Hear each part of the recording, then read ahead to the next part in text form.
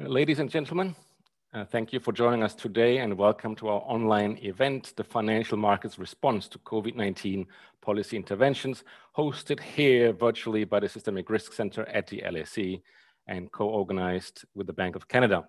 My name is JP Zigrand. I am a co-director at the Systemic Risk Center and of the Financial Markets Group here at the LSE. The SRC Systemic Risk Center was founded to study anything that puts the financial system at risk of not working properly. Financial markets first brushed off COVID-19 and then went into a state of panic, prompting central banks and sovereigns to step in with a rich set of policy interventions.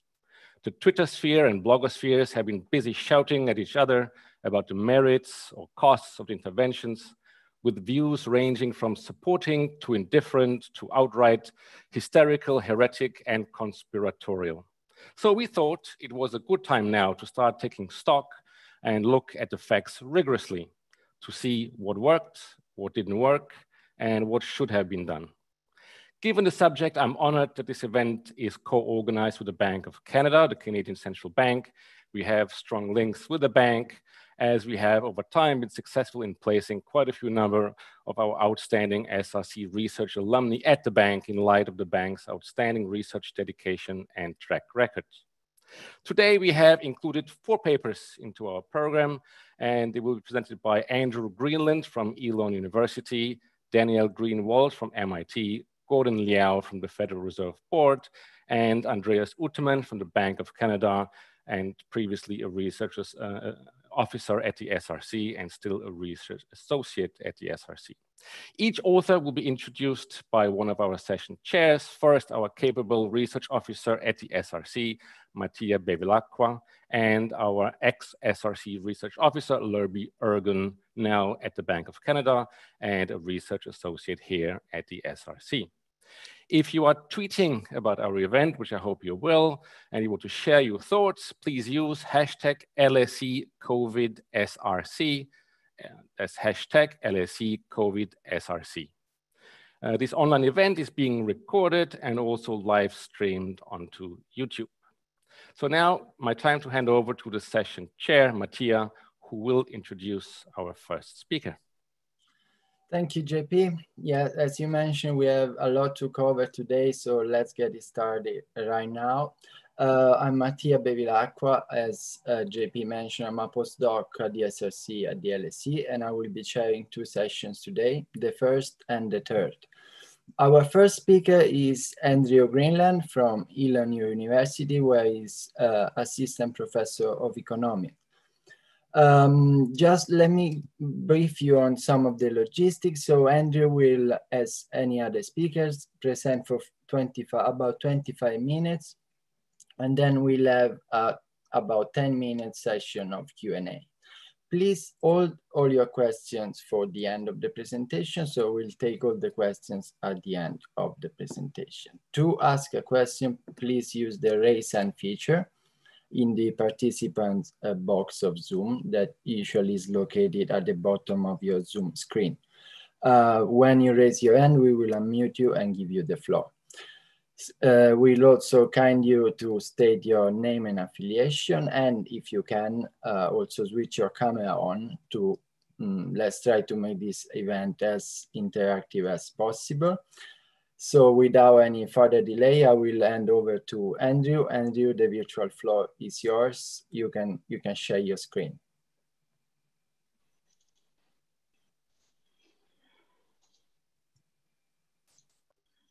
All right, can everybody see the screen and hear the mic? Great, thank you so much for having me. I'm really looking forward to presenting this paper. This is joint work with Anusha Chari, Laura Alfaro, and Peter Schott. And the paper we're working on is called Aggregate and Firm Level Stock Returns During Pandemics in Real Time.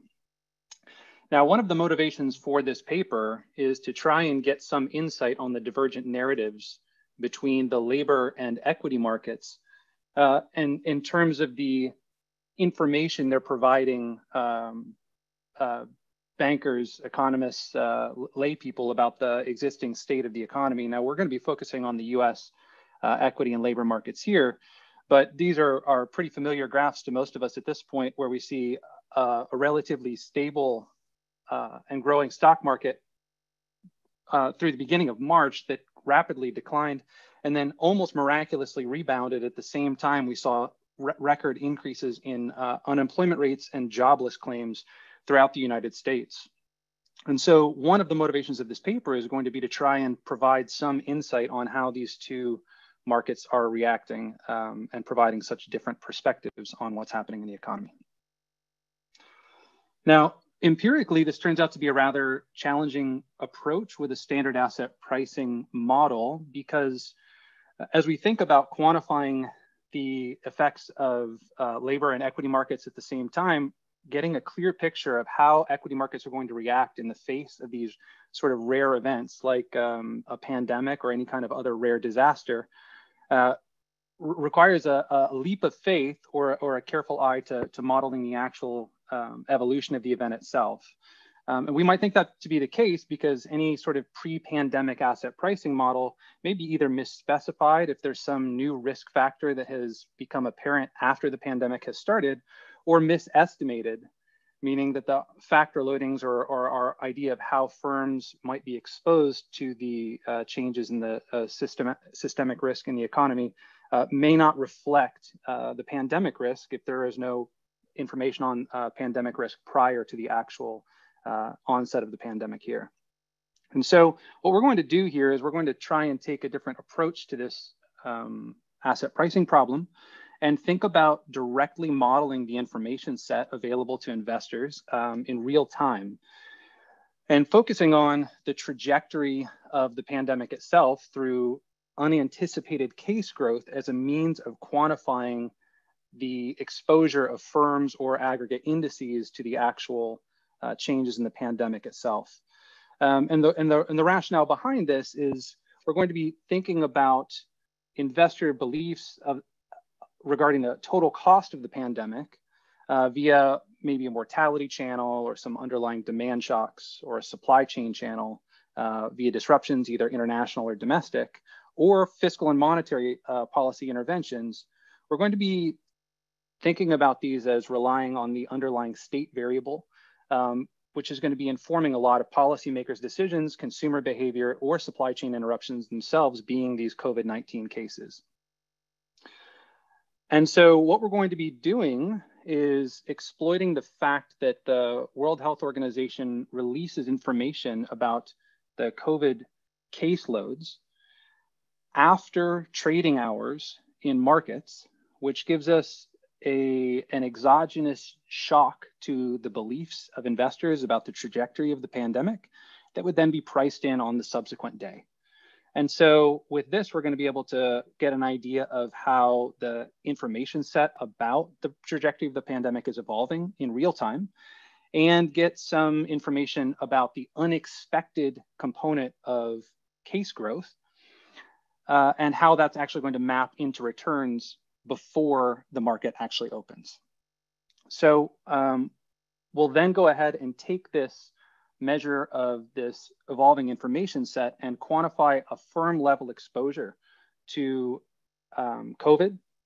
And then what we're going to do is try and validate this in two ways. The first is we're going to try and establish that it is a strong predictor of the cross-section of returns, even accounting for the traditional asset pricing models.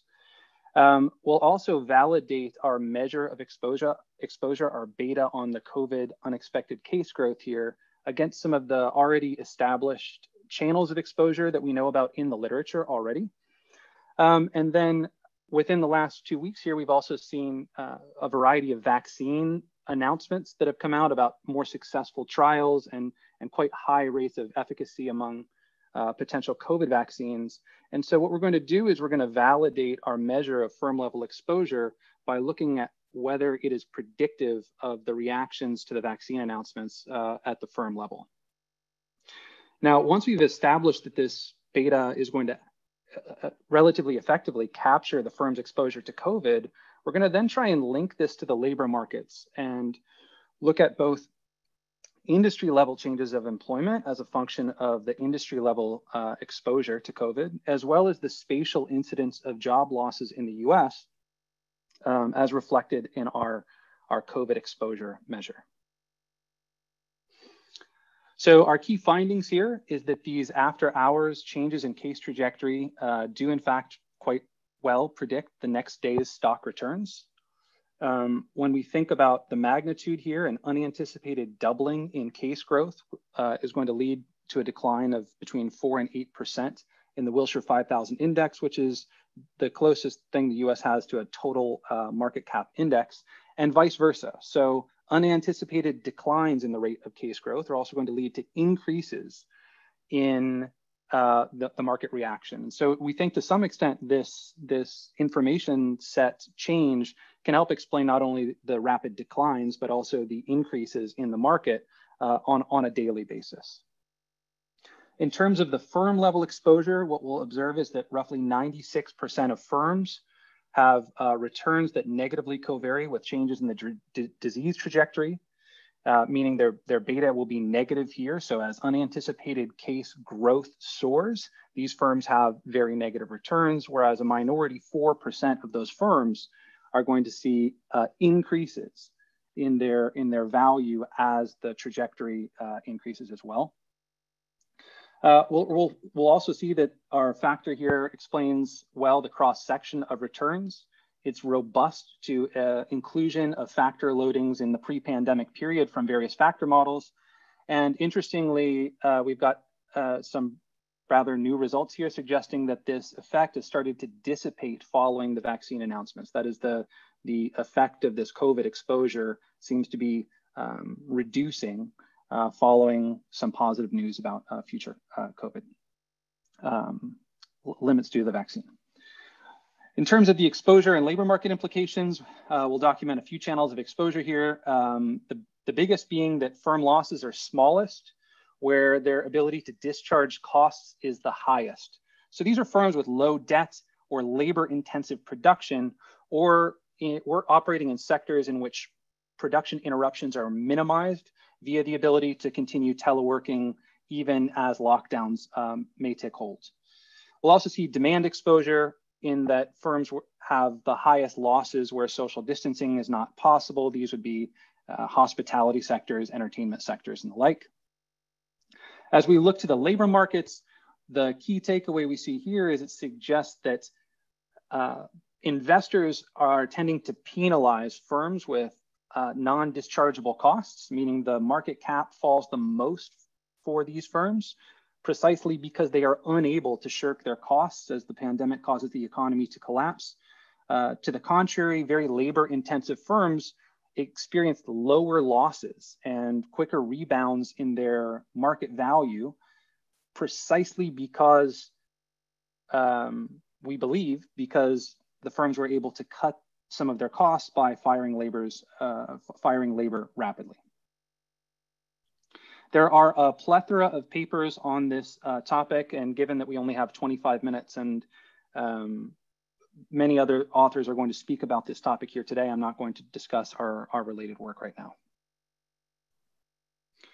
So in terms of an outline for the rest of the presentation, what we're going to do is we're going to talk very simply about how we're going to estimate these unanticipated increases in COVID infections during our pandemic.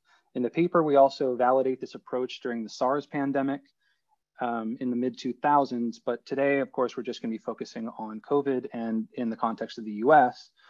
We'll also be then moving on to quantifying the effects on the aggregate market as well as the firm level stock returns.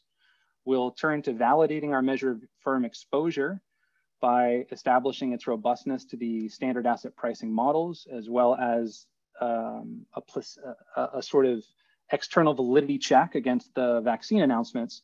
And then we'll, of course, turn to the labor market dynamics.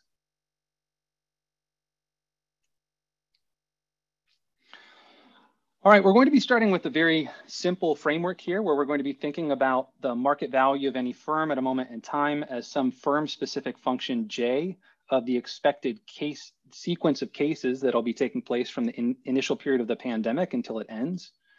Right now, we're going to keep this as some static function, but you could of course imagine, as we're going to hear later today, about how some fiscal policy instruments and monetary policy instruments may make this a time varying function of the number of cases, so that as cases continue to grow, monetary policy, for example, or fiscal policy may mitigate the economic consequences of that case growth. But for right now, we're going to take a look at this as a static function of expected cases. Now, the way the model is going to unfold here is prior to trading at time t0, investors are just going to form a belief about the trajectory of the pandemic given the case data that is available prior to market opening. And so that will be all of the cases from time 0 up to time t-1, right before the market opens. And they're just going to create an expectation about the value of the firm by forecasting the expected cases from the initial period all the way through the end of the pandemic, conditional on that information available at the start of prior to trading. So then we can think about the return on the firm here as the percent change in market value, or the log change in market value, relative to the market close. Now, when the market closed last, the forecasts were being made on information that was only available prior to that day's trading. And so the change in those two forecasts is going to give us a sort of summary statistic for the unanticipated shift in expectations. Now, rather than focusing on the full change in forecasts across the entire time period, we're going to start with a very simple measure, which is just going to be quantifying the expected forecast when trading starts, given the information available that was released overnight since the market was last open, as compared to when the market was open last. Okay, and so we're just going to look at these three objects. This first one in blue here is the predicted number of cases at time t0 when trading commences, given the information available before the market opens at t-1. We're going to look at the same forecast for the today at t0, given the information available yesterday. And we're going to take a look at the log change in that series. So this is just the percent change in the unexpected case growth, how much of a surprise there was about the numbers that were released overnight about the number of cases that manifest here in the US. And then what we're going to do is we're going to relate that measure of firm exposure, or excuse me, relate either an index return or a firm's stock returns on any day to this change in daily unexpected case growth. So we're going to have a time series of unexpected case shocks from the beginning of the pandemic, and we'll run it through the end of April. And we're going to relate that to these daily stock returns, both at the aggregate and at the firm level. All right. So in order to actually forecast these unexpected case growths, what we're going to need to do is take a stand on a formal model for how to forecast this.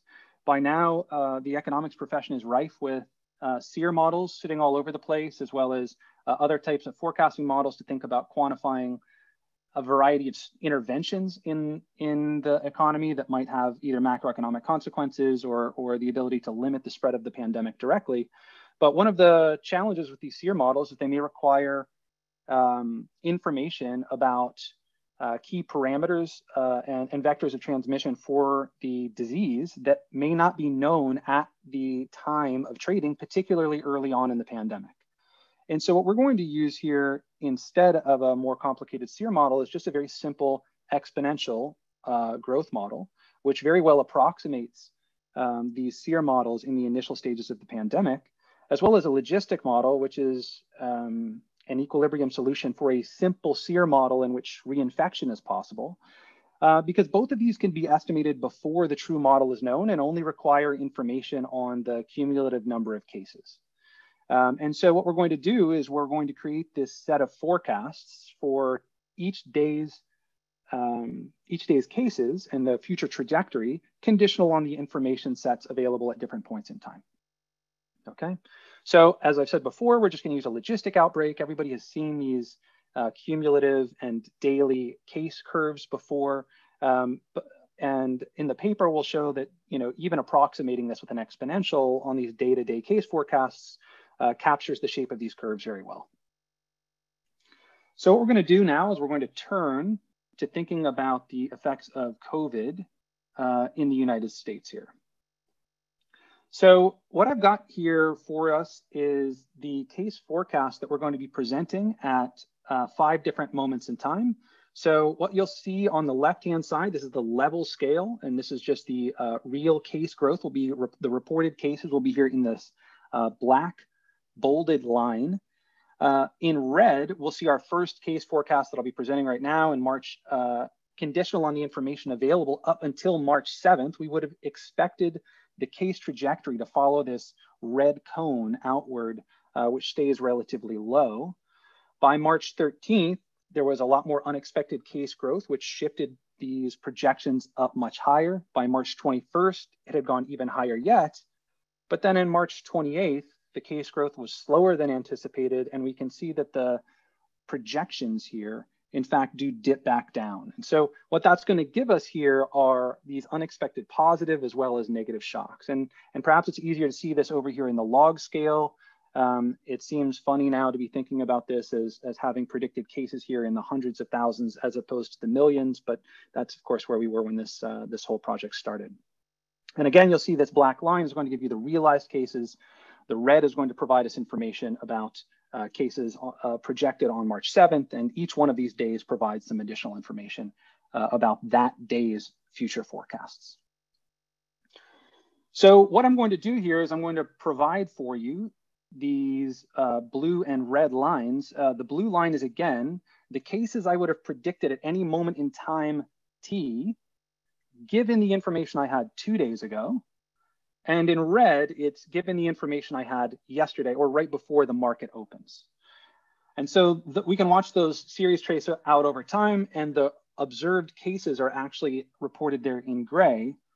And then our measure of this information change here in green is going to be the unexpected case growth. And that ends up being here on our right-hand axis. And so what we can see here is early on in the pandemic, this, given the initial number of cases that came off of the initial data, each day had relatively lower growth than we would have expected given the day before, until we get to about the end of February when unexpected case growth spikes. And so we can watch this series move around, and this is going to be our way of getting exogenous variation in the expectations about the trajectory of the pandemic to identify the effect on the aggregate index as well as the firms. And so what I'm going to do briefly is I'm just going to show you what this would have looked like in real time, so that what we can see is the evolution of this series and how well it actually tracks with the market. So in the top, what you'll see is information on the forecast. Okay, so in red, we'll actually see the number of COVID-19 cases with the forecast bandwidth around it. In the dotted line, we'll see how that changed relative to the day's prior forecast. So on February 12th, the number of COVID cases was about 5.5% lower than we would have expected given the prior day's information. The bottom graph is then going to relate that to the level of the Wilshire 5000 index. Again, this is going to be our measure of the total impact on the US economy here, as this is the closest we have to a total market index. And so what we'll see is as these cases start to climb, this is the moment where we see this rapid dip in the Wilshire 5000. Again, this is not the number of realized cases. This is the unexpected case growth that is revealed. As they both move in opposite directions here, again, this is consistent even as the unexpected case growth falls, we see modest recoveries in the Wilshire 5000, and this pattern will continue until we see much more active Fed involvement here on about March 18th, which we'll hear more about later today, where the effect of this case growth information starts to flatten out. More formally, what we're going to do is we'll just regress this log change in our index on the log change in unexpected case growth here. And I'll show you a scatter plot that's going to capture this information for us. But roughly what we're going to see is this pattern in which the periods where there is higher unanticipated case growth, like on March 9th, we see larger declines in the market value. And conversely, say on March 24th, up here in the top left-hand side of our screen, we can see unanticipated reductions in case growth and increases in the market value at the same time. So generally, this is the pattern that we're going to observe throughout our full period here. Now, we will formally try and control for some additional controls here, including monetary policy announcements and fiscal policy announcements. And while those do have a significant impact on returns, none of them have a primary impact on our measure of informational changes and how those are actually reflected in the market. So we'll return to this in a little bit as we think about the efficacy of some of these various policy interventions. It is worth noting that when we actually do control for same-day monetary and fiscal policy, we do see a mitigation in the effect of the news shock on the change in the opening value or the closing value, suggesting that the news of some monetary policy action may be dampening fears about the unexpected case growth. So what we're going to do now is we're going to turn to identifying how we can quantify firm level exposure and look at validation with this same information shock. And so what we're going to do is we're going to be looking at the firm level stock returns as a function of our unexpected case growth on each day, this log change in case forecast from yesterday to today. And then we can also, of course, control for some of the more common factor models here. We've run this with the standard market model, a strict version of a CAPM, the French 3 and 5 factor models. We think of these as kind of an over control because we think we're modeling the underlying state variable here, which is going to shock those portfolios directly. And so what I'll be presenting is I think an over control of this, but for conservatism, I'll be reporting what these firm level exposures look like when using, for example, the French 3 factor model as our set of controls. So what we can see here is this is our measure of firm level exposure. For each one of our firms, we're going to run this returns regression against this unexpected case growth, as well as our our French portfolios. We're going to recover those betas, and we're going to be focusing primarily here on this beta COVID. And the vast majority of firms in our sample have a negative exposure, meaning that as unexpected case growth increases, these firm returns are negative, okay? And vice versa for the remaining 4 to 6% of firms, as case growth goes up, that small set of firms see increases in the value of their firm. Just as a simple validation check here, first, what we're going to be doing is a regression to quantify the impact of our factor on the cross-section of firm level returns. And so again, what we're going to do is we're going to regress the daily returns on our factor loadings, our COVID-19 factor, the French factors, and we're going to recover these coefficients that are going to provide us information on how much this cross-sectional exposure to COVID is impacting firm level returns. Now, as I mentioned before, what we're going to see is that our measure of COVID exposure does a pretty good job of explaining the cross-section of returns here. And we do see a reduction in the importance of this COVID exposure surrounding some of the larger moves that the US Federal Reserve started making in markets starting in late March here, that takes down some of the explanatory power of this COVID factor in explaining the cross-section of returns.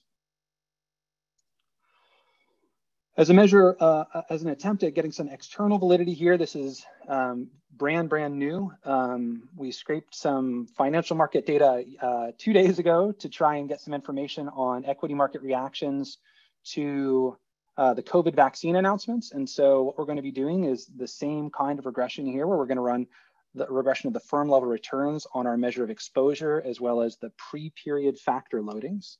And this will be happening just on November 9th. So you can think of this as an event steady approach where we're thinking about quantifying just the impact of this information release on the firms. And what we'll see here is that our measure of our COVID exposure is negatively related to our returns. Now, the way to think about this is remembering that our beta is in fact negative for firms that are exposed in a bad way to COVID, if their cash flows or risk profile is particularly susceptible to negative COVID shocks. What this suggests is that the news of the vaccine announcement is going to manifest positively for these firms, so that since the vast majority of these firms have negative returns, negative exposure to COVID, this coefficient suggests that those firms are seeing substantial positive returns on the day of these vaccine announcements, which would be November 9th. We're going to similarly do we'll do the same kind of setup here with a difference in different specifications, so that we could be mindful of any pre-trends that might be in the middle of this that could of course contaminate our event window. And so what we'll be doing here is just running a very, very flexible difference in different specification, where we'll be using the firm's factor loadings as well as their COVID exposure, interacted with daily time dummy variables, as well as including time dummies and firm fixed effects, so that what we should be getting here is just the time varying element of the COVID exposure on firm returns, okay? Now, while there is some non-zero action in the pre-period, from October 2nd through October 8th, the average return over this period on our COVID factor relative to the 8th is nil.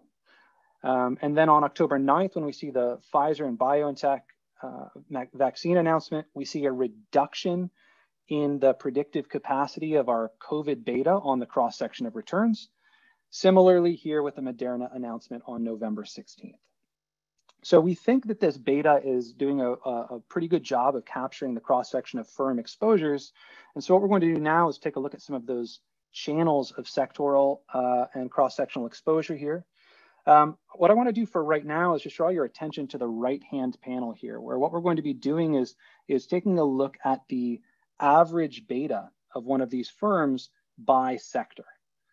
And what we'll see here is that there are particular sectors that respond very negatively to the announcement of these unexpected COVID surprises. And we can take a look at their average daily return over this period too. So on the bottom left-hand corner, we see mining in the far left, suggesting that they are particularly harmed by these announcements of COVID surprises. And one thing to notice here is, while some of these might have an intuitive interpretation regarding what we would now think of as social distancing measures like accommodation or entertainment, things where people are not going to be sitting outside, the natural intuition on things like construction and mining is not really something we would think of as being driven by some sort of social distancing effect here. And so this is actually going to motivate our idea that the cost dischargeability may be one of the big driving factors for quantifying the cross-sectional exposure to COVID. So what we'll end up doing here is running a series of firm-level regressions using their estimated beta on some pre-pandemic attributes, including the total assets, employment, operating profit, cash, debt, as well as teleworkability. And while I won't have an opportunity to go through all of the results right now, they're of course fully in the paper, and I'm happy to discuss them later. But generally speaking, what we observe is that our firms are more exposed. The more PP&E they have, the greater the number of assets that they have. They are less exposed, the more profitable they are, and the more employment they have, holding constant property, plant, and equipment. And so what that suggests to us is that there is some cost to being capital intensive and large during the pandemic here that investors are reacting to. And so most of this is driven by cross-industry differences. When we look within industries, this penalty for capital intensity disappears. So our hypothesis on why this is a primary mechanism of exposure during COVID is that in the face of this the anticipated economic contraction that comes with the pandemic more generally, we believe that investors are recognizing that some firms are more well suited to be able to shed their costs in the face of a demand disruption, whereas capital intensive firms are not going to be able to discharge these. That would be like our previous example here, where we were looking at mining and petroleum. It's very hard to piecemeal apart a mining rig. You've already sunk the cost, you're stuck paying for it. you may have debt on it, and are going to be unable to discharge those costs in the face of the coming economic contraction. So while we don't actually have firm level employment data at this point, what we're going to try and do is get at this question by looking at jobless claims spatially in the US as a function of these firm level betas. And we're going to take a look at industry level employment and try and see if the information we get out of the labor market can be rationalized with this cost shedding channel via their impact on the firm's returns. So what we're going to be looking here for how to quantify this is a set of two predictions.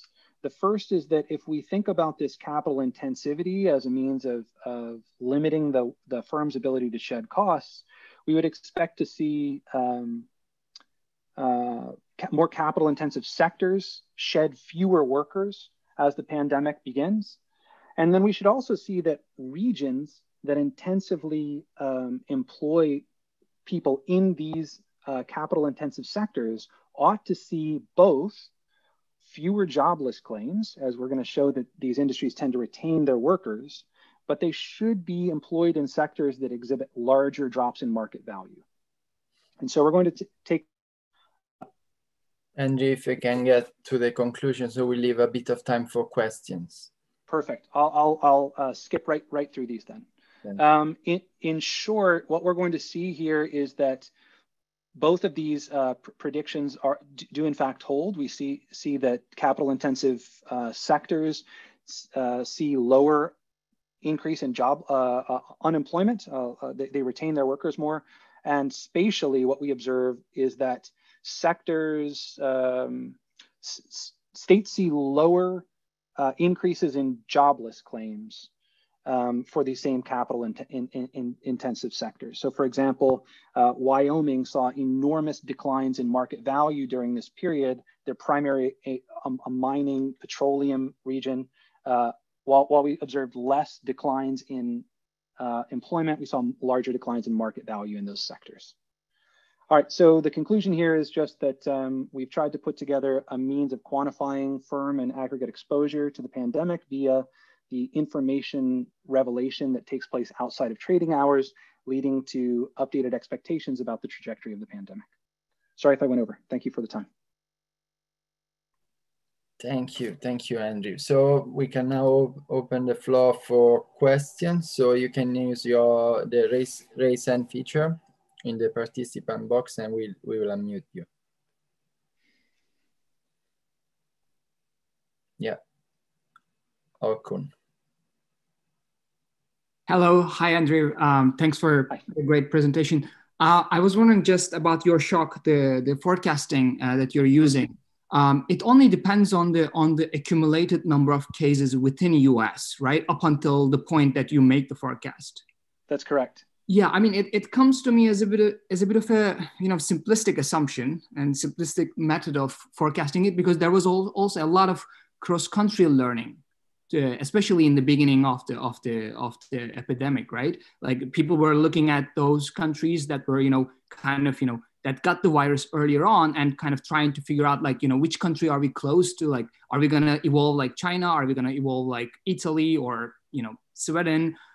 So I was wondering if you could use something where you could benefit from that kind of cross-sectional variation. And of course, it's going to be a bit of a self-marketing thing. I have a paper early on in April, I think it's on the Systemic Risk Center website, where I use synthetic forecasting methods. So you must be familiar with the synthetic control methods. I kind of adjust it in a way that, that uses the information from the earlier countries and then make a forecast for the countries that are kind of lagging behind. And that could probably, that could prove a more sophisticated way of getting that. I think that's a really great idea. I'll sit down and carefully take a look at that. It's something we've thought about a bit. The one thing we've been kind of struggling with is trying to think about how heterogeneous the policy interventions are across the countries. And so it's certainly a simplified view to think of the US as an isolated situation there. your point is very well taken. I think there's a lot of benefits, particularly in thinking about calibrating a SEER model where we can get insights from the other countries and feed it into a more sophisticated model. Thank you very much. Andreas, it's a question. You can unmute yourself. Sure. Just in terms of understanding exposure, so I mean, you focus on the employment channel, but especially if you look at the results for mining, did you look at sort of leverage, or to what extent these firms are exposed to short-term debt, especially as you mentioned that once the Fed stepped in end of March, your effects become, or exposures become weaker, which would be a very natural kind of leverage channel to explain this. Yeah, you're certainly correct. The in those firm level regressions, we also do control for leverage, which as you would expect is positively correlated with exposure. So in this case, it's negatively correlated with our beta. The more highly leveraged the firm is, the more exposed they are to these kind of shocks. And it might be really interesting in that time series to get at the Fed channel directly to maybe interact that component of exposure with a monetary policy measure to get at that channel more directly. That's a great idea. Okay, JP. I think I had the same question as Ergun just now, because the amazing thing was that for a long time, cases across the world rose, but markets completely brushed it off. And it seems, as you showed, that it was really the US cases rising that created all of the mayhem in the markets, including in the European markets, where cases have been rising for a long time, but nobody really thought very much of them. So I think if you repeated this in other countries, you may not quite find the same. And there is something interesting about the UK markets, the US markets, making us aware of our own problems. I mean, it's sort of, the timing is very interesting. And I wonder what you thought about that a bit more. So we have tried to do this in a couple of different markets. The one caveat that becomes a bit more challenging is it's something that struck me very much today as I was trying to figure out precisely what time our seminar started today, right? So I'm on Eastern Standard Time, and so I got online about 2 or 3 hours early just in case I had missed the time. I didn't want to be late. But that kind of information release issue where it happens overnight for US markets, the timing isn't as clean for the other markets. And so that makes that no arbitrage condition that we're using kind of for identification here a little bit less reliable, I think, in some of the European markets where that information is going to be out during active trading hours. But with the Milan exchange, for example, we do see some similar kind of behavior. It's just it's something we should probably put a little bit more emphasis on. And if we did this in this multi-country setting, we could more directly control for central government actions and central bank actions as well. That's a good point. Thank you. Andreas, you have another question? Yeah, another question.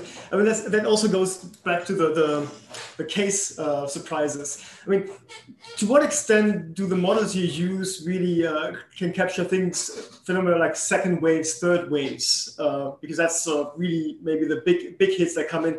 And I wonder, I mean, I guess you can't do this, but exercises that work on sort of the equity term structure, like dividends, might potentially sort of like tell you something about that. But that's obviously at the firm level, it's probably something that is almost impossible to get in terms of data. But I'm just wondering to what extent, you capture innovations about such really dramatic things that happen very distant future. Yeah, I think that's a really great question. I think the clean answer to that is by the time you get into concerns about second waves and what's been happening in the fall, you have enough information to have come up with a cleanly calibrated SEER model. And so that might be the more appropriate approach for thinking about quantifying what is unexpected in that context. We think it's reasonable to not, I mean, when we were trying to write this in March, we talked to a variety of epidemiologists who were just pointing us towards like, well, these could be the vectors of transmission and here are the mechanisms and we don't really know. And so, we took a more agnostic, almost curve fitting approach to quantifying the trajectory rather than a more structural SEER model. But I think for the latter waves, I think it would be really interesting to see if that sort of unexpected reaction is perhaps mitigated more now that we know that the central banks are going to be very active in trying to limit the the economic fallout and particularly contagion through the financial sector and across countries. Okay, thank you, Andrew. I think we finished the time for this session, so I will actually now hand over to Lerby, who will chair the second session. Thank you all very for much.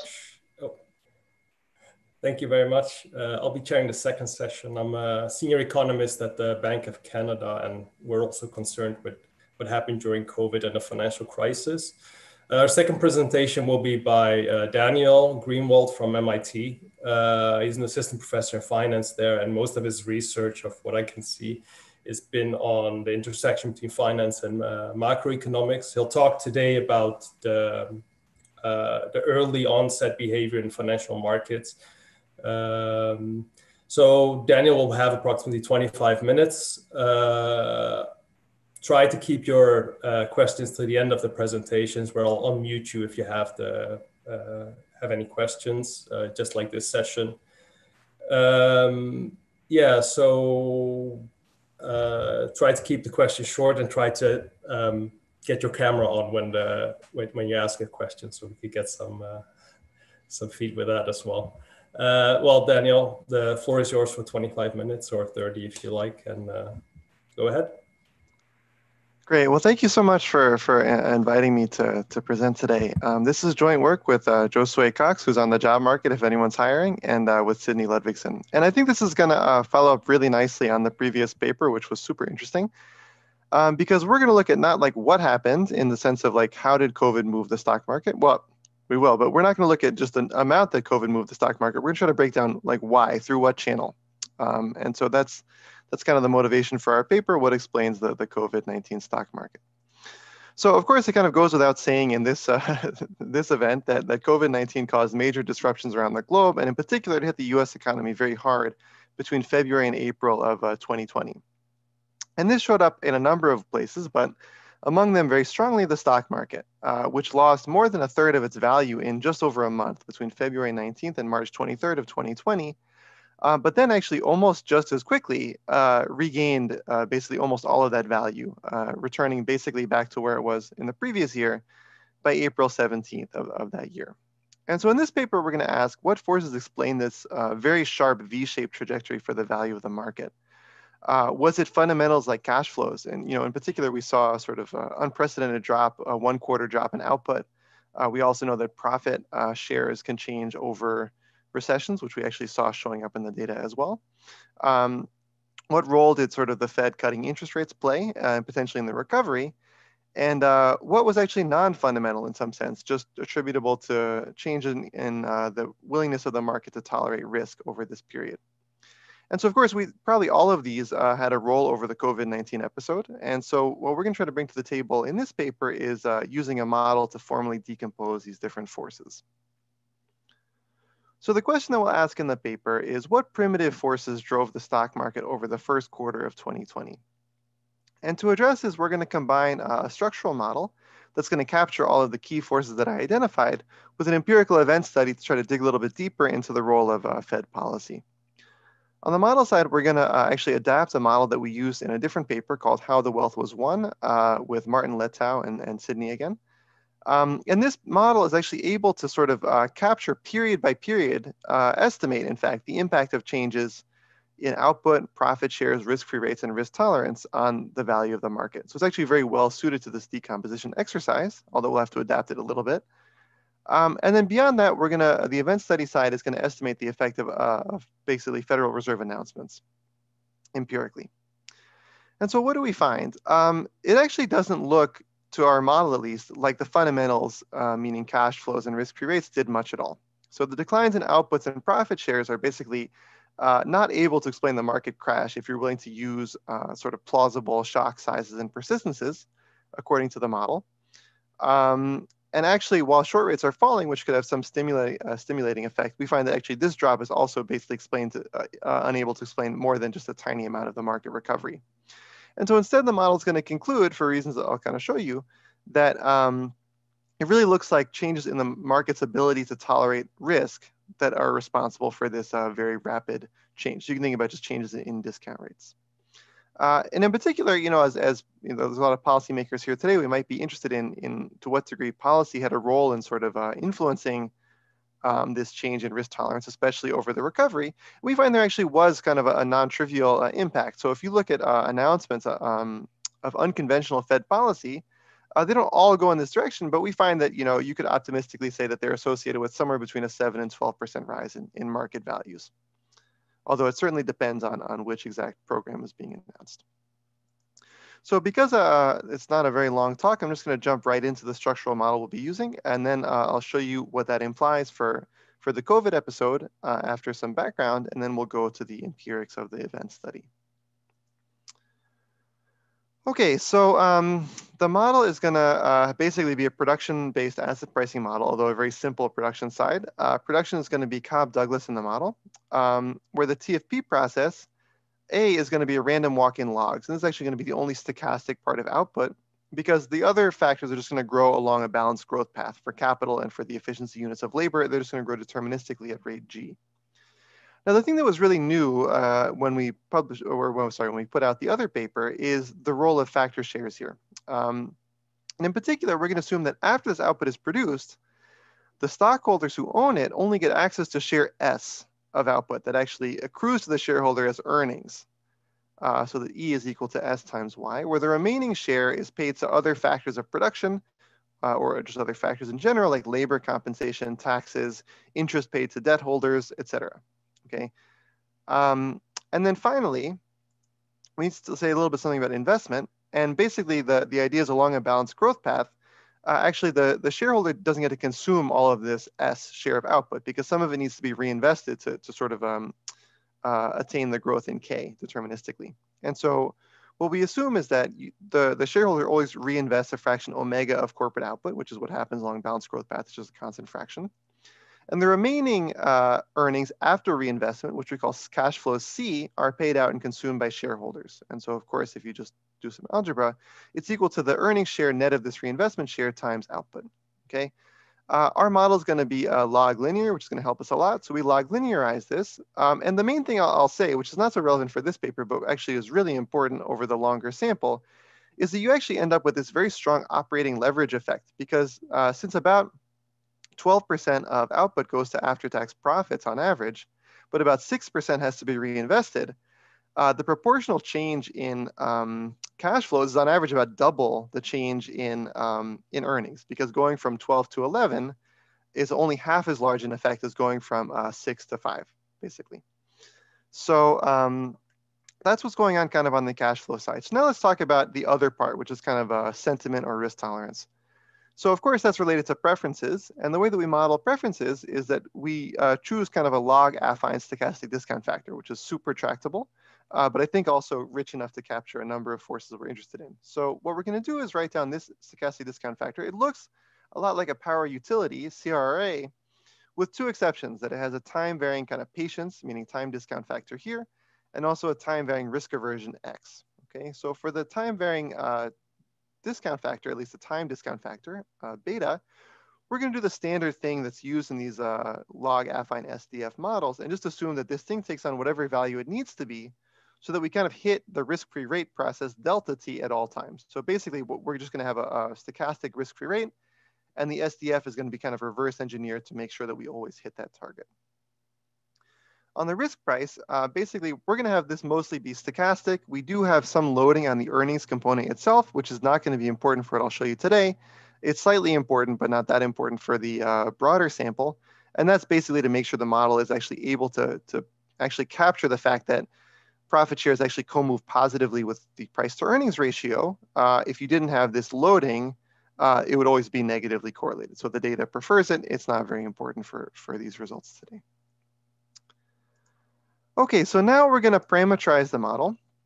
And in particular, because the stock market is forward-looking, it's going to depend a lot on the persistence of each shock. And actually, it really helps a lot because these processes all tend to have variation at different frequencies, to give them a little more flexibility by having each state variable, meaning the earnings share, the risk-free rate, and the risk aversion, have both a low frequency and a high frequency component. In particular, the low frequency component is going to be much more important for asset prices.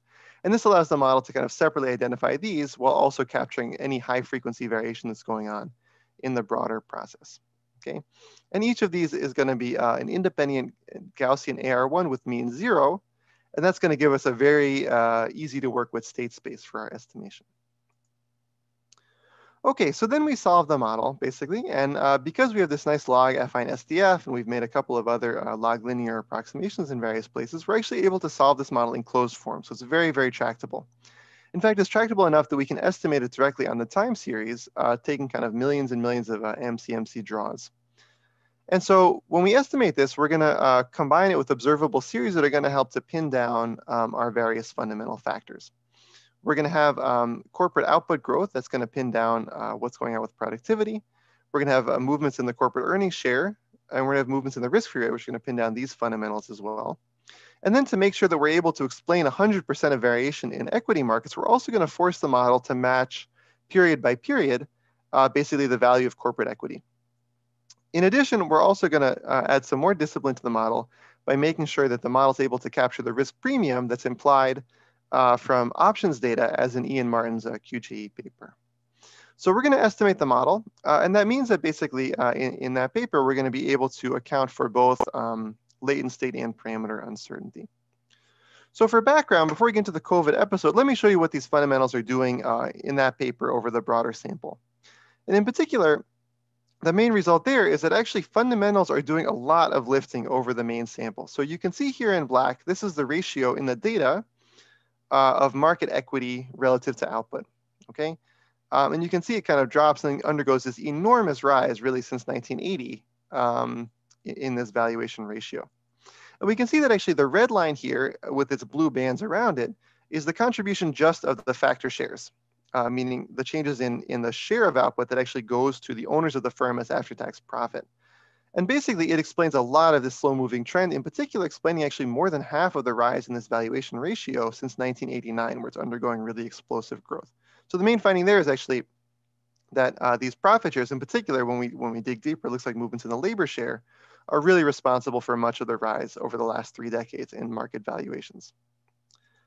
Now next, we kind of have this change in just the orthogonal risk price. You can think of this as just like pure kind of risk aversion moving around.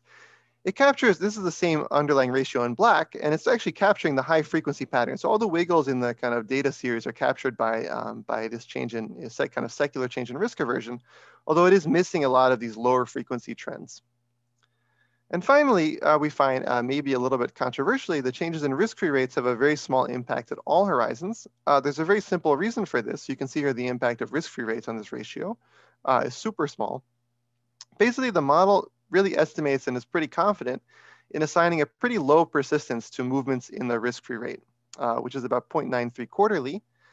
This is the real risk-free rate. Of course, the nominal one is much more persistent, but we think because of inflation is very persistent, but we think the real one is probably what should matter here. And that actually really weakens the effect of this variable, because basically because stocks are so forward-looking, anything that's just not really, really persistent is just going to be dampened a lot in its magnitude. Okay, so now that we've gone through all of that backstory, let's go into what this model says about the COVID-19 episode, and in particular, the role of these fundamental factors.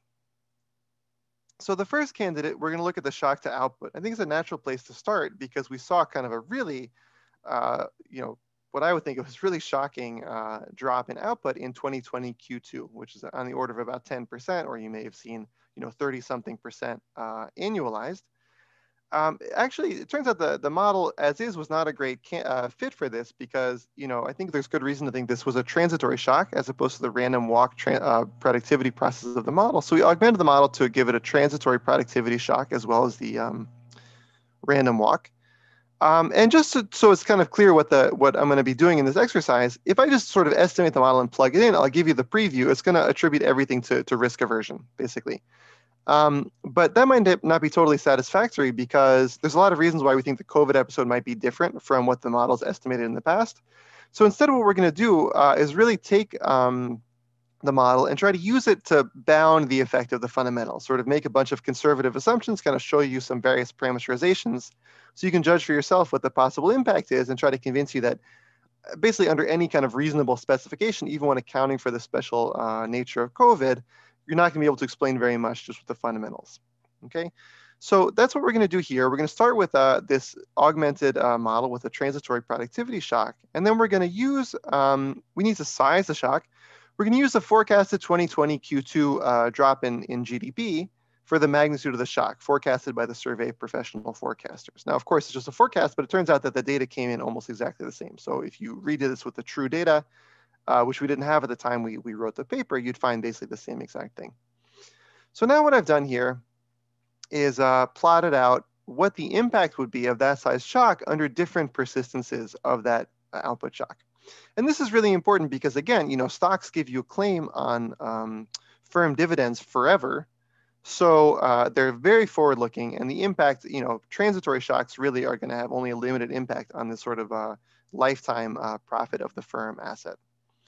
And so that's what we've done here. So we plotted out various options. We're going to start with 0.74, which might be the most reasonable because the survey of professional forecasters, if you look at their forecasts for output growth in 2020 Q2 and 2020 Q3, you can actually back out what they think the persistence is of the shock, which was 0.74. And actually, I think their 2020 Q3 forecast was quite good. So I think it's actually a reasonable starting point. And you can see that basically at kind of reasonable levels of persistence, these percentages here, they're not the percent change in the market, they're the percent of the change in the market explained by this force. So basically, we saw the market drop by 1/3. This is what percent of that 1/3 drop, at least in logs, we're explaining. And you can see it's explaining almost none of it. At the sort of baseline forecasted thing, it's explaining less than 0.5% of the actual observed drop. And even if you get up to a persistence of something like 0.95, 0.98, which would mean that really the output drop is going to continue for a very, very long time, kind of a pessimistic view of the virus and vaccines and things like this, you're still only explaining maybe 5, 8% of the observed decline. And actually, if it was really permanent, you would actually get up to about 24%, but that seems to me a bit weird to think that actually this is a permanent decline in output. So a more reasonable persistences, you're just not getting that much because we're talking about 10%. It's reverting actually reasonably quickly. Over a lifetime asset like stocks, it just doesn't square up. So now let's take a look at factor shares. And like I showed you, we kind of showed in that other work that this really is super important over the post-war sample. If you want to understand why do stocks go up so much in a 120-year period versus another one, you kind of want to look at factor shares. How much profit, how much of output actually went to profit, and how did that change over that period? So we wanted to investigate the role of these factor shares on the COVID episode. And in particular, we kind of know that in recessions, it is possible, and it actually often happens, that the profit share goes down, often due to things like sticky wages and things like this. Actually, the labor share is sort of counter-cyclical in this way. So what we did below is we kind of took our two components, because remember that our factor shares, our earnings share variable has a low frequency, high frequency component. And we just said, okay, what would be the impact of a 1 through 5 standard deviation shock on these things? And actually, we're going to add in, when we look at the percentage of the market that could be explained, we're going to add in the kind of negligible output impact as well, and our kind of baseline output parameter. And so what we find if we look at the model is, yes, of course, if with a big enough change in factor shares, you could explain the entire drop in the market. So what would that take? Well, for the low frequency component, you'd actually have to drop it in logs by 0.231, which is going to be, I don't know, somewhere in the ballpark of 25%. Or you'd have to actually drop the high frequency component enormously. This would be like, it's in logs again. This is equivalent to about a 75% decrease in profit share. And so you can think about, is this reasonable? And the answer, I think, is kind of no. So if you look here, basically, even when you go out to kind of 5 standard deviations, neither component is really getting close to what it would need to be to explain this. And you can see that actually, even with a very big shock, you're still only explaining somewhere between 10 or 15% of the drop in the market that occurred. So for a more kind of heuristic view, if you go back to the historical data, we kind of have seen profit shares drop a lot in recessions. In fact, we have seen profit shares drop more than this minus 0.231 that you would need to see. So during the financial crisis, at the outbreak of that crisis, we do see profit shares in logs drop actually almost exactly this much. But the thing is, when profit shares drop during recessions, it's almost always attributed in the model to the high frequency component, because it tends to be something recession-based like sticky wages that reverts pretty quickly, as opposed to what really does the heavy lifting for the asset market, which are these kind of very long-term secular trends, like from 1989 to today, of these very slow-moving changes. We don't tend to see those at such rapid speeds. So in particular, I can kind of give you an example of what it looked like the last time we had a huge decrease in profit shares. Here's the earnings share over time, profit share, earnings share, I'm using interchangeably. And what you can see is that, okay, over the financial crisis, we did see this big drop. And in particular, this is kind of the drop of a huge downward spike that I mentioned, but you can see it's part of a broader pattern. But these also revert very, very quickly. Basically, you get a full recovery in the earnings share over 5 years. And actually from the lowest point, it kind of recovers even faster. And that actually in the model points to a pretty limited direct market impact. So you can kind of see here the earnings shares dropping, but it's really not, at least so far, that big compared to what we saw during the financial crisis. And actually, now that some more data has come in, we can kind of see this directly. So basically, we do see some kind of reasonable decline in the earnings share. It looks like about minus 0.14 in logs. So that would be somewhere kind of in here. If we assume it's kind of from the high frequency component, it could explain about 5% of the drop, but not much more than that. And actually in the data, it already looks like it's reverting pretty quickly. So the 2020 Q3 profit share basically it drops a lot in 2020 Q1, Q2 is still low. By Q3, it's back up. So I'm not going to read too much into a single quarter, but I've seen no evidence that this is going to be more persistent than what we've observed in the past when the profit share falls in recessions. So now let's go to our final explanatory fundamental, which are the risk-free rates. And we see these fall quite a bit, where basically they go from about 0.15, they drop about 140 basis points until they hit the zero lower bound. And again, we can try to use the model to bound the impact of this. Now, of course, this is going in a stimulating direction. So you'd think it would, if anything, would increase asset prices. So it really should be used to explain the recovery, not the decline. So we're going to see how much this could possibly have done to explain this very rapid recovery. And so basically, we're going to try to bound the impact with some conservative assumptions. So the first one is that our model uses real rates. We're going to assume that this drop in nominal rates all goes into the real rate. That might be a little bit aggressive because inflation's probably falling over this period. We're also going to assume that the entire decline is attributable to the low frequency component of risk-free rates as opposed to the high frequency component. Again, as usual, low frequency, more persistent changes have a bigger effect on stock prices. This is conservative.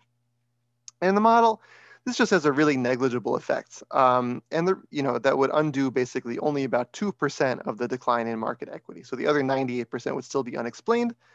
For reference, this is because the model believes, given past data, that these changes in risk-free rates are not that persistent. It's seen risk-free rates fall by much, much more over the last, 60 years during various periods. And it just doesn't think this is that big of a deal because in those past episodes, it didn't move asset prices that much. This, of course, assumes that the change in rates is as persistent as in the past. If you think that actually rates are now going to be stuck at the zero lower bound really persistently, that might be a different story, really meaning we have like a decade there or something.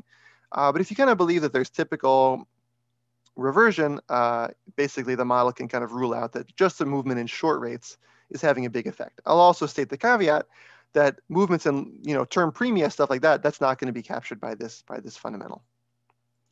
So now let's go to the remaining factor, which is risk tolerance, and look at how it's interacted with policy. So basically, what we found from the model is that fundamentals, meaning output, factor shares, and risk-free rates, really don't seem able to explain these market movements, which implies a dominant role for market risk tolerance. Now, what is this variable? It's kind of a catch-all that could represent true sentiment of investors, market conditions for key participants, or even news about future fundamentals that hasn't shown up yet, because in these models, preferences about risk and optimism and pessimism kind of are interchangeable in the SDF. And importantly, you might think that all three of these different forces could be strongly influenced by Federal Reserve policy. And in fact, we saw the Federal Reserve making a number of different announcements, not only of conventional policy, but of unconventional policy over this period. So we're going to try to study this with an event study methodology. We have the stock value measured at the 10-minute frequency. And we're going to look at changes in short windows around these announcements.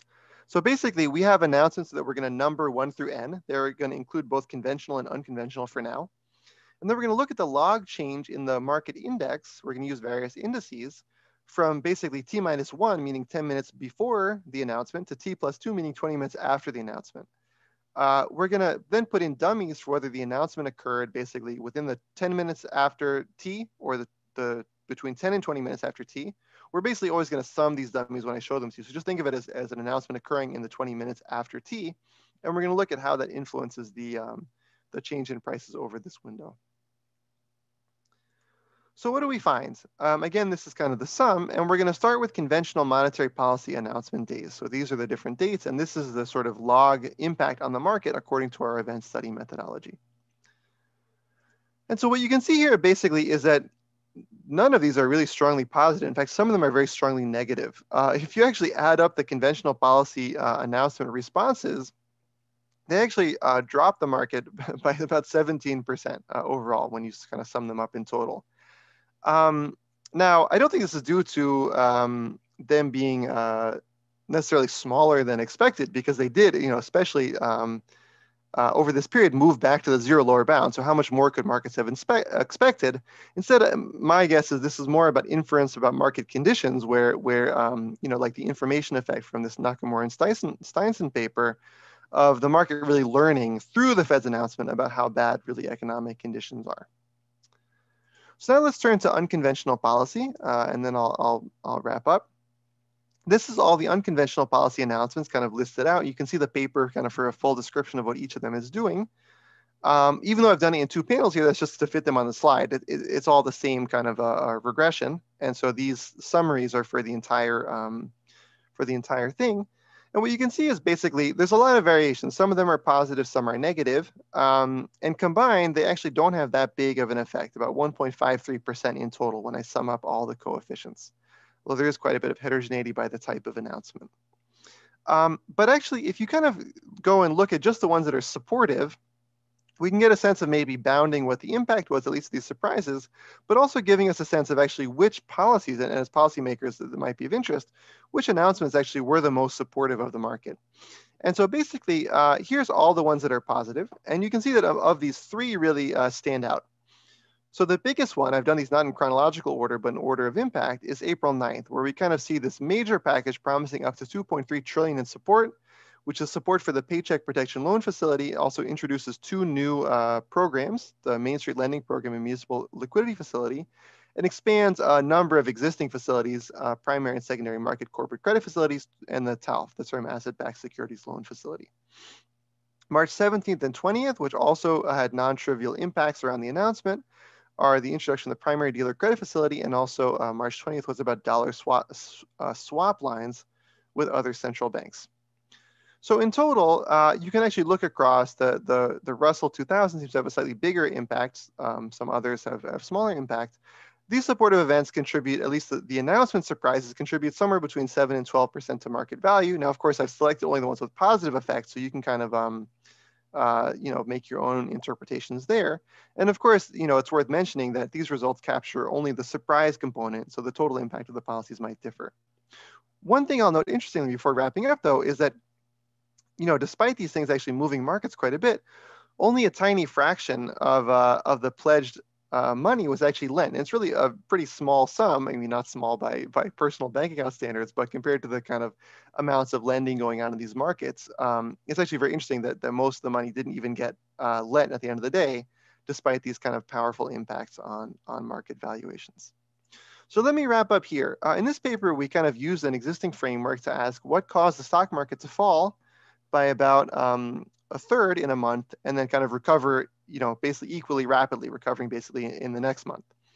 And we use a structural model to try to bound the role of fundamentals. And we found that basically, if you are not willing to use implausible shock sizes or persistences, you're not going to get basically anything out of the cash flow. So despite the fact that economic variables are sort of moving in unprecedented ways over this time, the transitory nature, as well as sort of the limited impact of output overall, because it has to, move in terms of its proportionality into the market, just implies that this really is not explaining what's going on, at least at the aggregate level.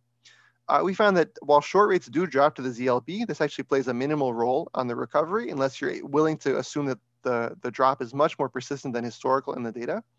And that points to really something changing about the market's ability to tolerate risk as being central to what happened.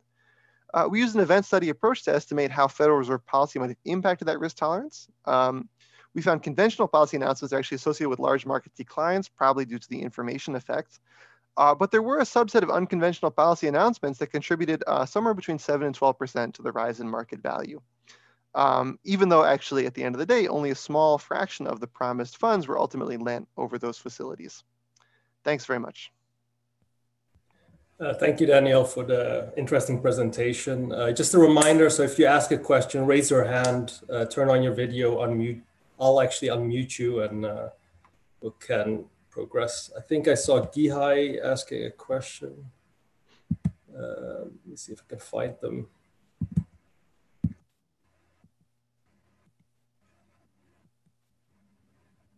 Yeah, go ahead. My name is Gihai from Bank of Canada. I have a question, actually maybe a few questions.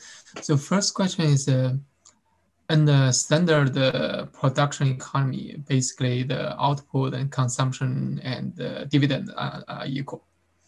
And then you guys break the link, and now the equity is a part of output, and consumption is also different from output. My question is, in terms of the volatility of equity, consumption, and output, how those three different compare with the data? Sure. Right. So this is kind of a question about the baseline model, and it's a good one. So one important thing that we do is, if you look in the data on household wealth, what you're going to find is that most households in the U.S. at least have basically almost no exposure to stocks. They have no ownership.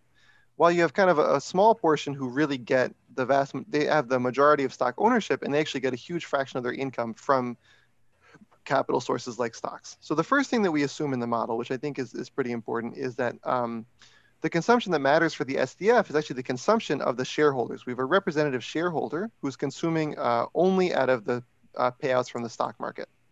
They're kind of a representative capital owner. So then on top of that, that's already going to break the link between kind of consumption and output a little bit. But the question is, what are those payouts? So that's kind of in two steps. The first thing that we had showed is that basically, if you look at the pie of output, on average, about 70% goes to labor compensation, about 20% goes to taxes and interest payments, about 10% goes to after-tax profits that are owned by the shareholder. But that share is super variable. So it can fluctuate to kind of as low, it's on average 12%, it's gone as low as 8% and as high as 20%. And so fluctuations in the share of the pie going to the stockholder can be very important for driving a wedge between profits and output already, even over horizons of decades. And finally, for payouts, basically because of there's this operating leverage effect, because among that profit, kind of basically a fixed share has to go to reinvestment. And we kind of can back that up in the data. So at the end of the day, we're actually able to capture much, much better once we go through this process of this translation from output to profit to payout, the fact that profits have risen over the last 30 years and over actually the last 60 years, much more than output. And in particular, payouts have exploded compared to output, because not only are profits going up, but you have this leverage effect kicking in, increasing them even more. So we actually are able to match the volatility and average growth in payouts at the end of the day much, much better than you would with a model where these things are much more tightly linked. Okay, thank you. Second one, I know you mentioned the interest rate drop is not play a significant role in the explaining the valuation drop, right? But when I look at the real rate, you plot, seems after 2000, the literature basically found, if you look at R star, has a significant drop after 2000. And then in the financial crisis, still there's a big drop there, right? The difference, right? It looks like, it's just a slightly uptick there. Right. So I couldn't quite catch the entire question, but if it's about the role of interest rates sort of recently, so basically the caveat of the model is it really is an estimated model. It doesn't, it's just looking based on past data about how persistent it expects real rates to be. And actually, if you look back over at the real rate, not the nominal rate, it actually has reverted quite a bit. So you see it move around a lot over time. It's been very high, but it's also been low in the 60s. It's kind of wiggling around, goes way up in the 80s, goes back down, up, down. And so the model thinks that actually this is not persistent enough to get big effects. And this is actually a place where our model really differs from a lot of work that just compares steady states. If you assume the risk-free rate, the real risk rate is changing permanently, like between steady states, you're going to find it has an enormous effect on asset prices. But that's just not supported. That's exactly the point. So basically, if you look at like the R star estimation, R star means like the real short rate in long run. Means like those seems to has like some kind of very persistent movement. Yeah, like, so I understand that. So let me just say that our model is a model that has to estimate it's what it expects to happen based on the past data. And if the story is this time is different, and actually now real rates have moved much more persistently than the past, that's fair. In that case, you would extrapolate that the effect of risk-free rates has been bigger. That's kind of a limitation of the way that we've done our model. So if you believe that, then I think that's a fair critique, and you'd have to sort of bump up those numbers. I will say, yeah, I think I'll stop there. Thank you. Thank you, Gihai. Gordon, if you can unmute yourself, can go next.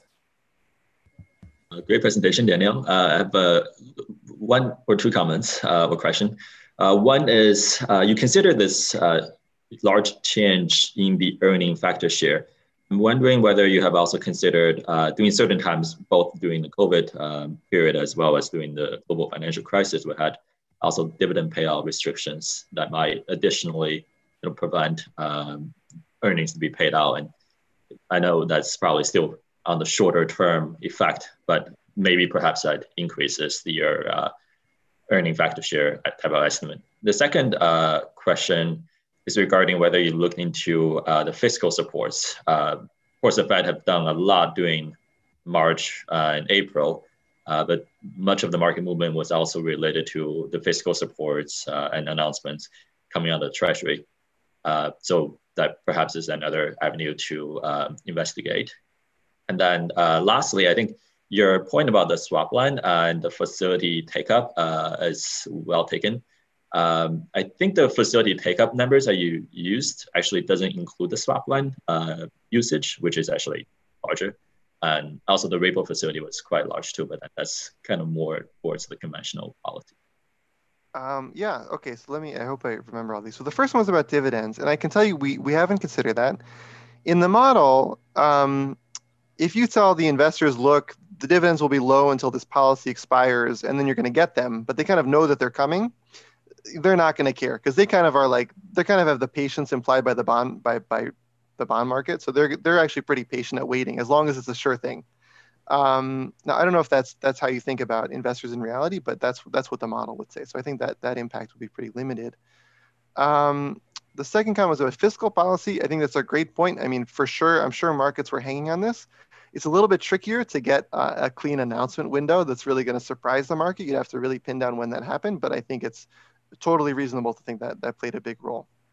And along the last point, I think the point is super well taken. I also want to say the fact that actually not all of the facilities were used, I don't think means that they were somehow like a failure. I mean, obviously, we are finding they were effective, and it's kind of like a lot of events we've seen with unconventional monetary policy. They can have huge impacts on market risk tolerance, even if they don't really end up actually showing up with huge numbers in real terms. Although, as you pointed out, I completely am confident that you're right, that these swap lines, et cetera, may have actually played a big role in terms of actually shuffling resources around. I mean, absolutely. Actually, I think personal opinion is the best type of facilities are the ones that you announce have a market impact, but doesn't get utilized. Yeah, exactly. Thank you, Gordon. Andreas next, and then Andrew, and then we're going to move on to Andreas as a presenter.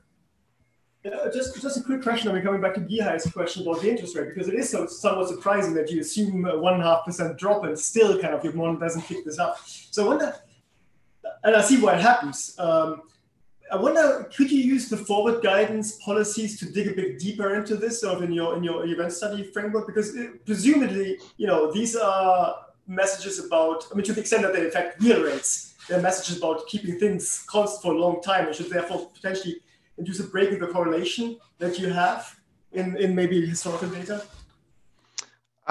Yeah, I think that's a great idea. And in particular, I think you know, the Survey of Professional Forecasters, for example, has series about the average path of the average path of short rates over 10 years, and you can use their inflation forecast to make that kind of a real number. And actually, you know, that's something that we're looking at even for we're looking at for both papers, because that number is a little bit more persistent than what our model would imply. So now I don't know who's right and who's wrong, but in this case, I think it might be valuable to see if, you know, especially you can go in this scenario and see, are they expecting a much more persistent movement? We can look into that. I think it's a good idea. Thank you. Andrew? Yeah, so I just had a brief question on the event study on fiscal policy announcements. I'm just kind of curious what your thoughts are on I guess the lack of information content you would get from the non-traditional policy announcements that wouldn't also trigger a sort of negative reaction in the markets. Like, why the heterogeneity there in such an extreme, you know, non-traditional measure in the market reaction?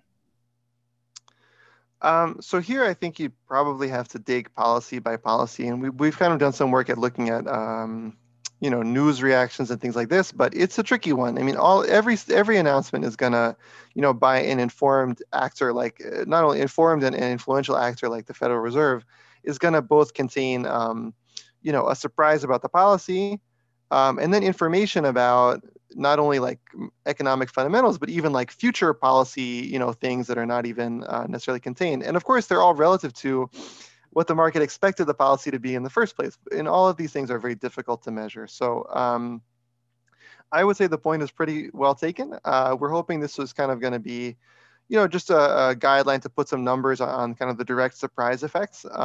But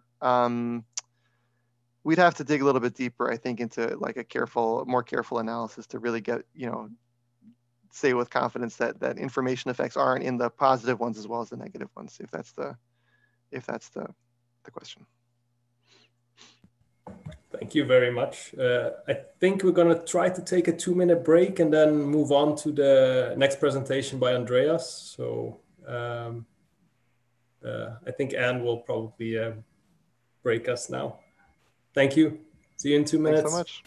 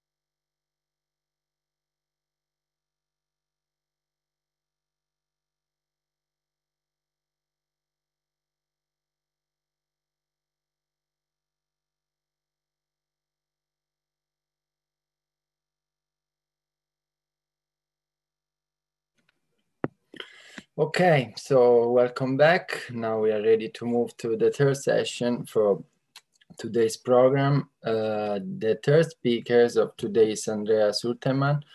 Andreas is senior economist at the Financial Market Division at the Bank of Canada, but also research affiliate with the Systemic Risk Center at the LSE. So as before, Andreas will present for about 25-30 minutes, and then we'll open the floor for questions. So Andreas, the floor is yours. You can share your screen. Sure. Let me try to do this actually. Slideshow.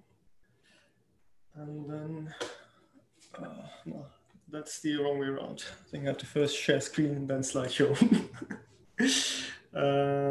Share screen. And now let's do this way around. Yes, can you hear me? You see the screen? Excellent. Okay, so today, oops, it moves by itself.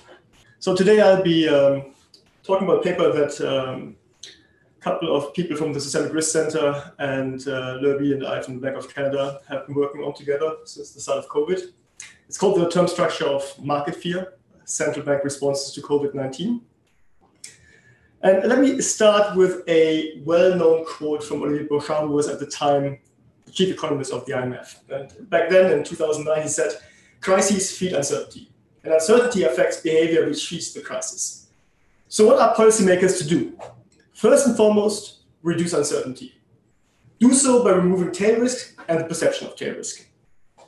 So this quote points to the risk-taking channel of monetary policy.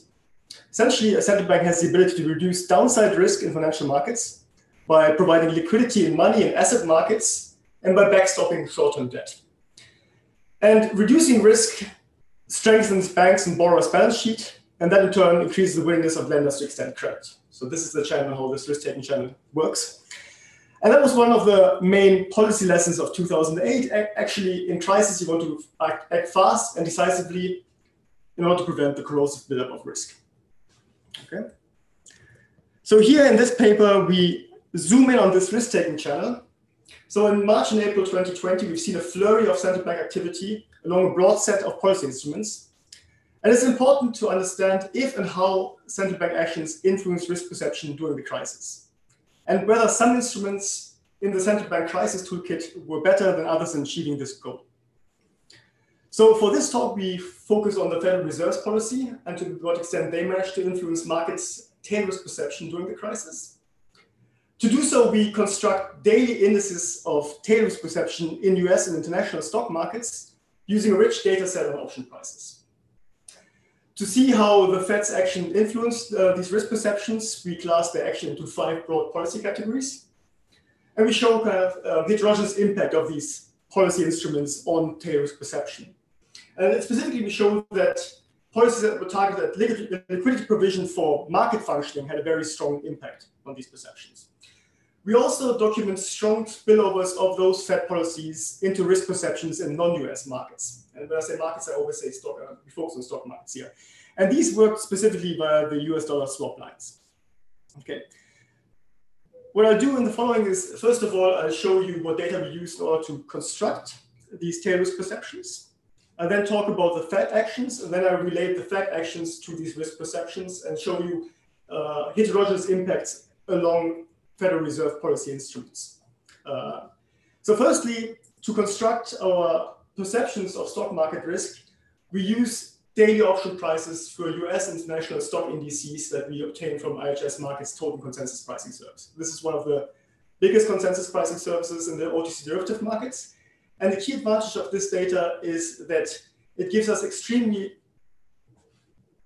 strike prices and very long maturities for options. So because it covers part of the OTC market. So we can go from maturity of 1 week up to 10 years, and we have strike prices which go up to 20% of the current index value for put options and up to 200% of the index for call options, for example.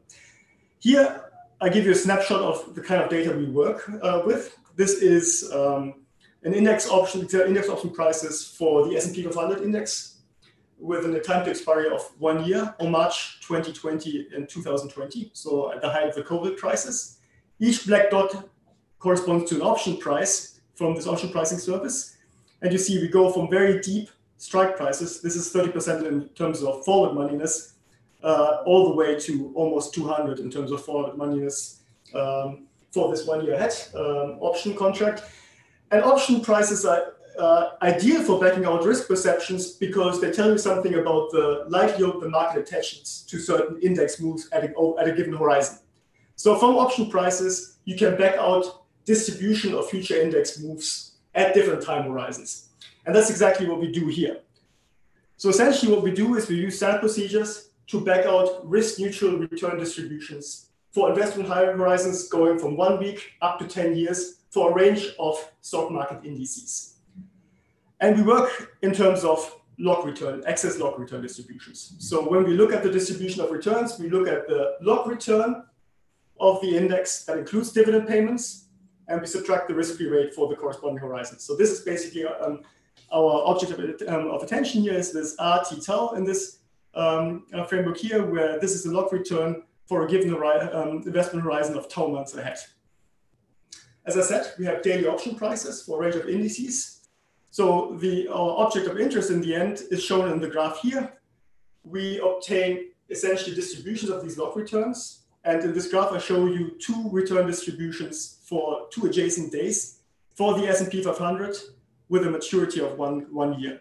So the red line is the CDF or excess log return of the S&P 500 on March 19th, 2020. The blue line is the log excess return distribution for the S&P 500 on March 20th. So this is basically one snapshot of the objects we'll be working with. On the x-axis, you see the excess log return for these indices.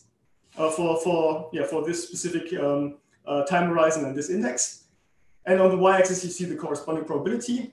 And if you look at the horizontal line where it intersects with the CDF, this is the 10% quantile of the risk-neutral distribution. So this is the 10% worst return on March 19th. And this is a 10% worst return in terms of excess log return on March 20th for the S&P 500 over a 1 year horizon. And you see that from March 19th to March 20th, this quantile, 10% quantile went up. So things got better between these 2 days. And we will exactly look at these daily changes in these 10% quantiles and relate this to Federal Reserve action to see how risk perception changed in the market day to day. So this is just repeating what I said. So we really look at the quantiles. This is the formal definition of the quantile that we look at. And for those who are more familiar with value at risk, you can also think of it as a risk-neutral T month ahead value at risk. That's basically what these quantiles are in the risk-neutral distribution. We think focusing on the risk-neutral distribution is the way to go because it is really the decision of the distribution. The risk distribution, if you remember, is the objective distribution of returns adjusted for the market's willingness to pay for insurance. So bad events receive a higher weight on the risk-neutral distribution. And to the extent that the risk distribution is the one that drives actions in the market, we think that this is the best way to look at markets perceptions during the COVID crisis. Okay, now here's the data for the 10% risk-neutral quantile for the S&P 500 at different terms, going from 2008 all the way to the COVID crisis. The color scheme, so here you have the quantiles on the y-axis, 10% quantiles. The color scheme indicates time horizons. So red is 1 month ahead, blue is 1 year ahead, and green is 5 years ahead. So it is very interesting to contrast 2008 with 2020. So you see that 2020 COVID was very extreme and very fast in the build-up at the short end. You see a very extreme drop in the 1 month quantile and the 1 year ahead quantile compared to 2008. However, in terms of the long-term tail risk perception, so if you look at the 5-year perception, 2008 is much more extreme than 2020. So this is a nice contrast of the term structure of these quantiles, which we think illustrates the difference of 2020 being a liquidity crisis with 2008 being a banking crisis, which had much more long-term severe consequences. Okay, now let's zoom in on COVID. This is our COVID sample period.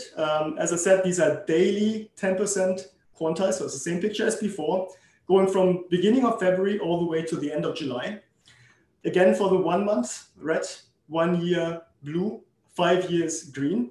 And what I've indicated here, and hopefully you can see it, the vertical dotted lines are Federal Reserve actions. So every dotted line corresponds to a Federal Reserve announcement, so is a Fed action in response, or a COVID Fed action. So let me show you what, and we will relate these actions to the changes in the quantiles. So this is going to be the exercise here. We want to see how these different actions, how they influence the quantiles of these distribution of different horizons.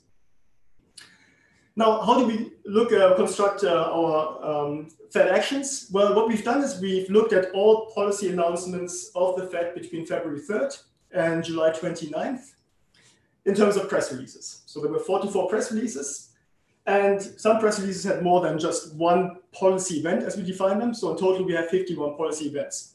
And as I said, we want to study the heterogeneous impact of different policy instruments of the Feds on these risk perceptions. So in order to do so, we categorize the policies by the Fed into 5 categories. And specifically, we categorize them into interest rate decisions. That would, for example, be the lowering of the interest rate of the Fed on 3rd of March. Liquidity support for market functioning. This would be things like the primary dealer credit facility of the Fed. This would be US Treasury purchases in order to support market functioning. Credit to household firms in the public sector. For example, the Main Street lending facility would fall into that category. Market prudential policies. That would, for example, be the very important one, be the exemption of treasuries and deposits at the Fed from the supplementary leverage ratio calculations would be part of that group. And then lastly, FX policies, which are the Fed US dollar swap lines and the FEMA repo facility that has been announced later. So basically, we used expert judgment to classify every single policy that's mentioned in the press release within that time period into those 5 categories. And then we really want to see, so one problem you obviously have in evaluating the effect of these policies is that really things move very fast and thick around COVID. So we really want to isolate the effects of these individual policies. In order to do so, we use something very similar to what Daniel did in the previous paper, which is basically, we use instantaneous reaction, the S&P 500, to these announcements. But here we use them to identify shocks, and then we use these shocks to relate this to the risk distribution. So it's a bit of a different exercise from the previous paper, but essentially it's the same idea. So here's a picture of what we do. These are the prices of the E-mini futures on March 23rd, 2020. There were 2 announcements on the March 23rd. The first one was one relating to US Treasury purchases for market functioning at 8 o'clock. And then the Fed made a second announcement at 9:15. And that was a market prudential announcement, basically allowing banks to eat into their capital buffer. So these were the 2 announcements. And similar to what we see in the previous paper, we evaluate the shock component of the policy by looking at movements in the S&P 500 index in 30-minute windows around the announcement. So the green box indicates these 30-minute windows. The end of the green box is 20 minutes after the announcement. The beginning of the box is 10 minutes before, and our shock will be the price here minus the price at the bottom. So this is going to be the shock, and here that will be a liquidity policy related shock. And same here. So we're going to subtract, to construct this market prudential shock, we'll subtract this price or this price from that price. And that will be a negative shock here, whereas this one will be a positive shock, as you can see. Okay, so these are these announcement surprises. So for each policy P on day T, for announcement A, we get a surprise. And here's, you see statistics for these surprises. And that also comes back to the previous paper. You see the mean, and as previously was conjectured, some of these surprises might have actually been negative surprises. And you see this for market prudential, for example. Market prudential, and to the extent that it is probably an information shock, in the sense that the market infers something from these market prudential effects rather than the market prudential effects themselves being bad. It's probably something that the market, whereas the same is not true for other categories. So if you really kind of dig into these categories, you see that they have typically different average shock size effects. Shock effects in terms of sign, the size and standard deviation are not too far apart from each other. And then in order to construct our shock for day T for policy P, we just sum the surprises if there were several announcements in a given category on a given day, and otherwise we set these shocks equal to zero. So that's basically our policy shocks. So you see we have 5 different policy shocks here, time series, depending on the category of the announcement type. And we normalize these shocks by the average shock size across policies, so that basically one corresponds to a typical shock on across the announcement period. Now, next step, as I said, is we take those shocks, which we see as policy shocks in a given category, and we relate those to daily changes in the risk-neutral quantiles. And our main focus will be the 10% risk-neutral quantiles. So you see the regressions we run will have as the dependent variable daily changes in the quantiles at different horizons. So delta QT tau will be the change in the 10% quantile for an investment horizon of tau months ahead between day t-1 and day t. And we regress this on the policy shocks. And we do 2 different regressions. First of all, we bunch all policy shocks together. So we just see what is the overall effect of a Fed action on these quantiles, controlling for COVID infections, fiscal actions, and also previous day financial market uncertainty to control for some mean reversion. And then we dig deeper into the heterogeneity of these impacts by running the same regression, but now separate, having separate coefficients for each shock. So we have the interest rate shock, we have liquidity shock, credit shocks, market prudential shocks, and FX shocks here, which each are coefficient by themselves. And to the extent that we have these daily risk quantile changes on the left-hand side, a positive coefficient would be a good thing. A positive coefficient means that a positive policy shock of the Fed, so a positive surprise by the market in terms of how the Fed acted in that dimension, will move the quantile up. So will reduce the tail or the bad outcomes in the tail of the distribution. In the end, because as I said, we have we can calculate these calculable quantiles from all the way from 1 week all the way up to 10 years, but here in the paper we only look at up to 5 years, or today I only look at 5 years. We get a whole impact term structure for these policies. So we can see how they move the quantiles at 1 month, 1 year ahead, 5 year ahead. So we can see what the effect was. Now, let's just look at the overall impact of Fed policy shocks. And here, please focus on the red line. That is the 10% quantile. In particular, if on the y-axis we plot the coefficient, so that's this B coefficient here for different horizons. So on the x-axis, you have the taus basically in months going all the way from sort of 2 weeks all the way to 5 years.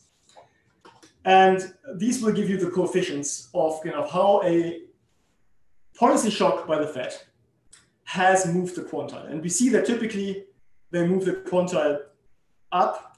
The dots correspond to significance of these effects. So big dot means that the coefficient is estimated at 1% significance. Medium size means 5%, and small means basically insignificant. So, but we see that overall in the term structure, the Fed policies tended to reduce tail risk or reduce market fear, if you prefer that notion. Now let's dig into the heterogeneity of these effects, because I said so the real interesting bit is separating those into its 5 components. As I said, we run this regression where we now run the daily changes of the 10% quantiles, risk neutral quantiles, on the individual shock series with a coefficient, 1 coefficient per shock series. And here you see the coefficients for the 5 shock series. So we have same picture as before, but now the individual coefficients for interest rate policy shocks, market prudential policy shocks, FX policy shocks, liquidity for market functioning policy shocks, and credit to households, firms, and the public sector. And what's striking here is that really the policies that seem to have had the strongest effect on tail risk perceptions in the market are really the ones that we would think more directly relate to liquidity provision in financial markets. And it's very natural to think of this as if, the risk-taking channel I initially mentioned, meaning reducing balance sheet constraints of banks, reducing risk premium in these markets. Whereas interest rate surprises and surprises in terms of, I've lost my screen, in terms of credit provision do not seem to have moved the risk neutral quantile significantly at any horizon. Now, I should be careful here to mention that really we do not evaluate the overall effectiveness of the Fed's actions. I mean, they have a dual mandate, price stability, employment. Here we really specifically talk about these tail risk perceptions, so the perception of severely adverse outcomes in financial markets. But to the extent that these are obviously very important for financial stability, that also feeds into the Fed's mandate indirectly. So it tells us something about the effectiveness of crisis policy tools. And here specifically, I think the point is that it points towards liquidity crisis policy tools to having been very effective during the COVID crisis at all horizons. Okay, now what we do is we look at, so this is the US, and specifically this is the S&P 500 here.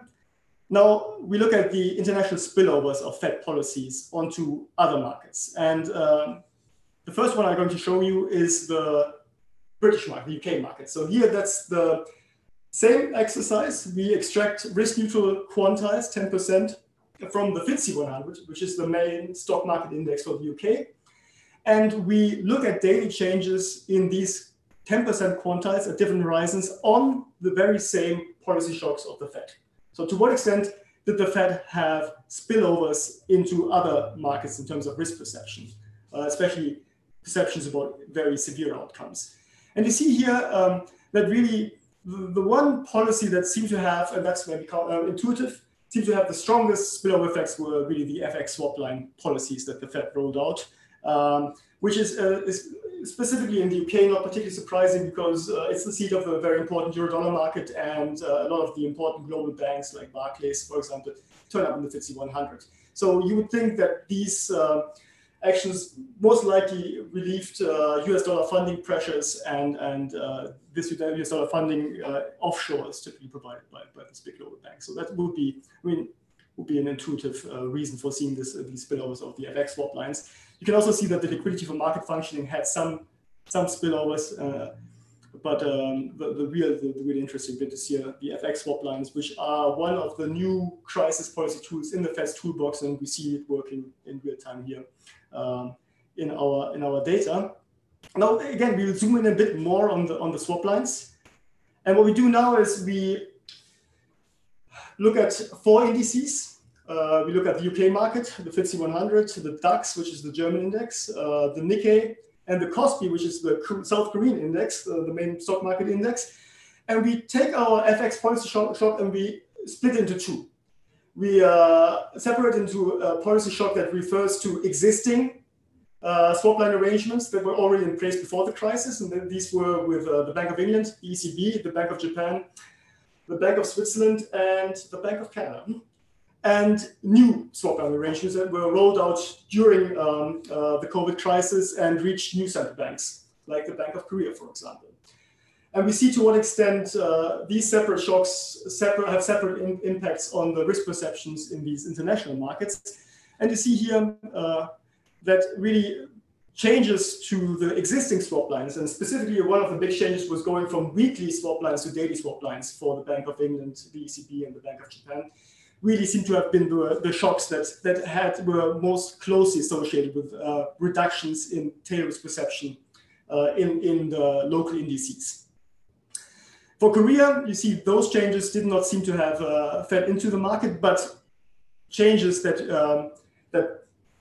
provided Korea or the Bank of Korea access to US dollar funding really seem to have had strong effects along all maturities on risk perception in the Korean market. So not only do we see, let me just summarize this, not only do we see clear effects of FX policies on the US dollar, on the US market in terms of the S&P 500, which is the channel that, for example, Bevilacqua and Rees talk about in the swap line paper, which means it stabilizes US foreign demand for US dollar denominated assets, and therefore it's not surprising that it would sort of improve market condition in US markets. It also spills over the swap line policies into other international markets, potentially relieving, for example, balance sheet pressures of global banks. That's one way to think about it. So they have really strong, they seem to have had strong effects. And that's one of, I guess, the most striking results of our exercise here. So let me conclude. So what we've done here is we studied the impact of policy surprises during COVID-19 on stock markets' tail risk perceptions. That was possible because we had access to a rich data set of daily option prices. And we used a high frequency identification approach to isolate Fed policy surprises by category. Consistent with the nature of the COVID-19 crisis, we find that policies that were targeted at liquidity provision for financial markets seem to have had the strongest impact on tail risk perception. And what's particularly interesting is that we find strong impacts of Fed swap lines, not only on the US markets, but also on the international markets. So we find them to be a particularly effective policy crisis tool to reduce risk perception markets. And that really speaks to the dominant role as the US dollar as a funding currency, and therefore also as a global risk factor. And that's something that Xin and Bruno have raised that issue some time ago. Okay, so that's what we do here. Thank you, Andreas. So now we can open the floor for questions. Please use the raise your hand facility in the participants box, and we will unmute you.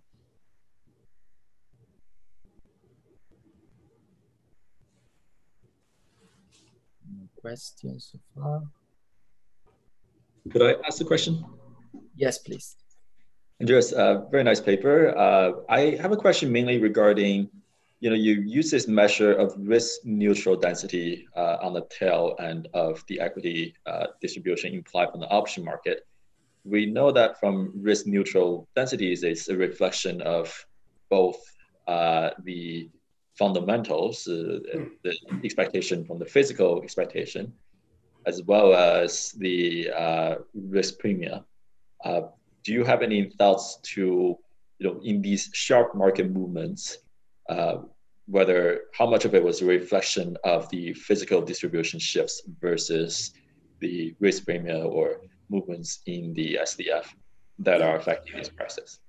Yeah, thanks for the question. So what we don't do is we don't do a decomposition exercise here. I mean, there are papers by Ian Martin, for example, that show you how you could do this, that we don't do here. So we really focus just on the risk neutral. So we a priori, we can't speak to the decomposition into to what extent did the Fed reduce the objective probability of severely adverse outcomes in the future, and to what extent did it just work on risk premium, and therefore basically that's why you see the quantiles going up.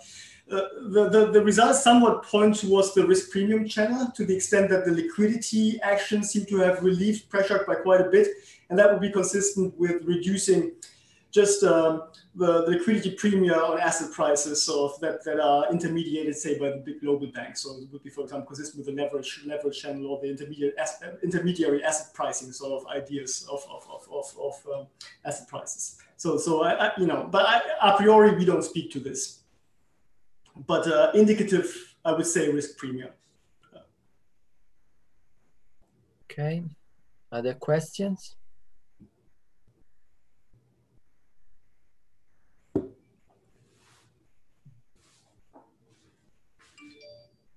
No. Okay, then thank you, Andreas, once again. And I think we can move to the next and last session for today. So I will hand over to Lerby.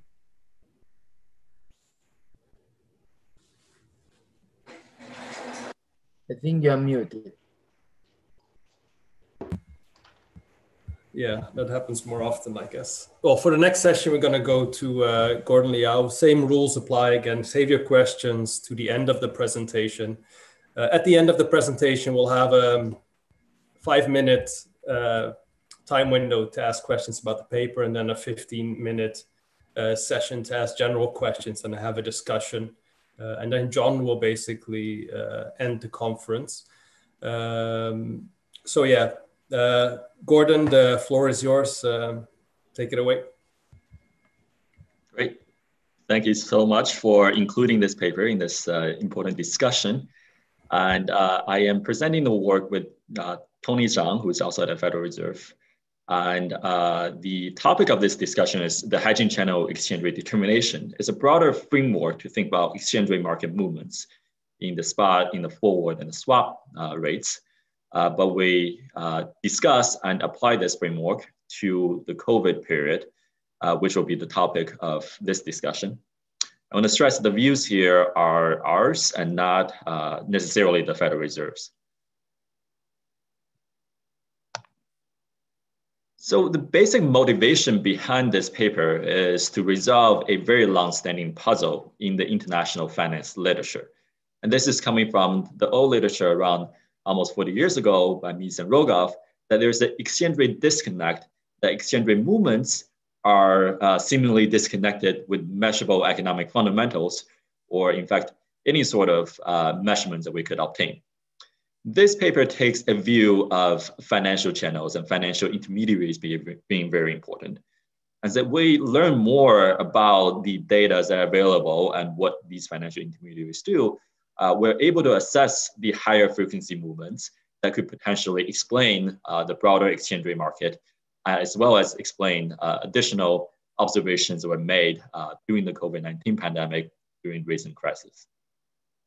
The more recently, since this Mies and Rogoff paper around 40 years ago, there has been many studies on intermediary constraints and global imbalances as drivers of exchange rate.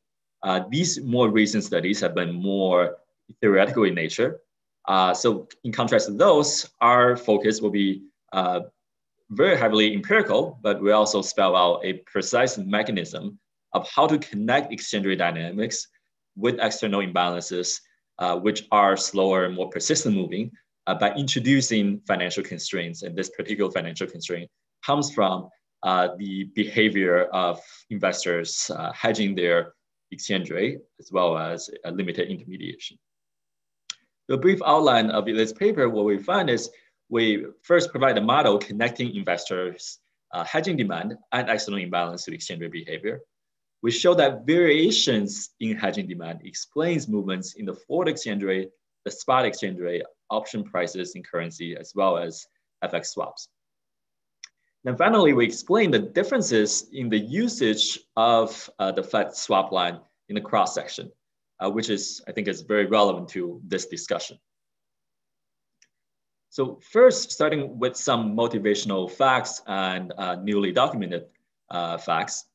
One is currency hedging is a very large component of what drives the FX market.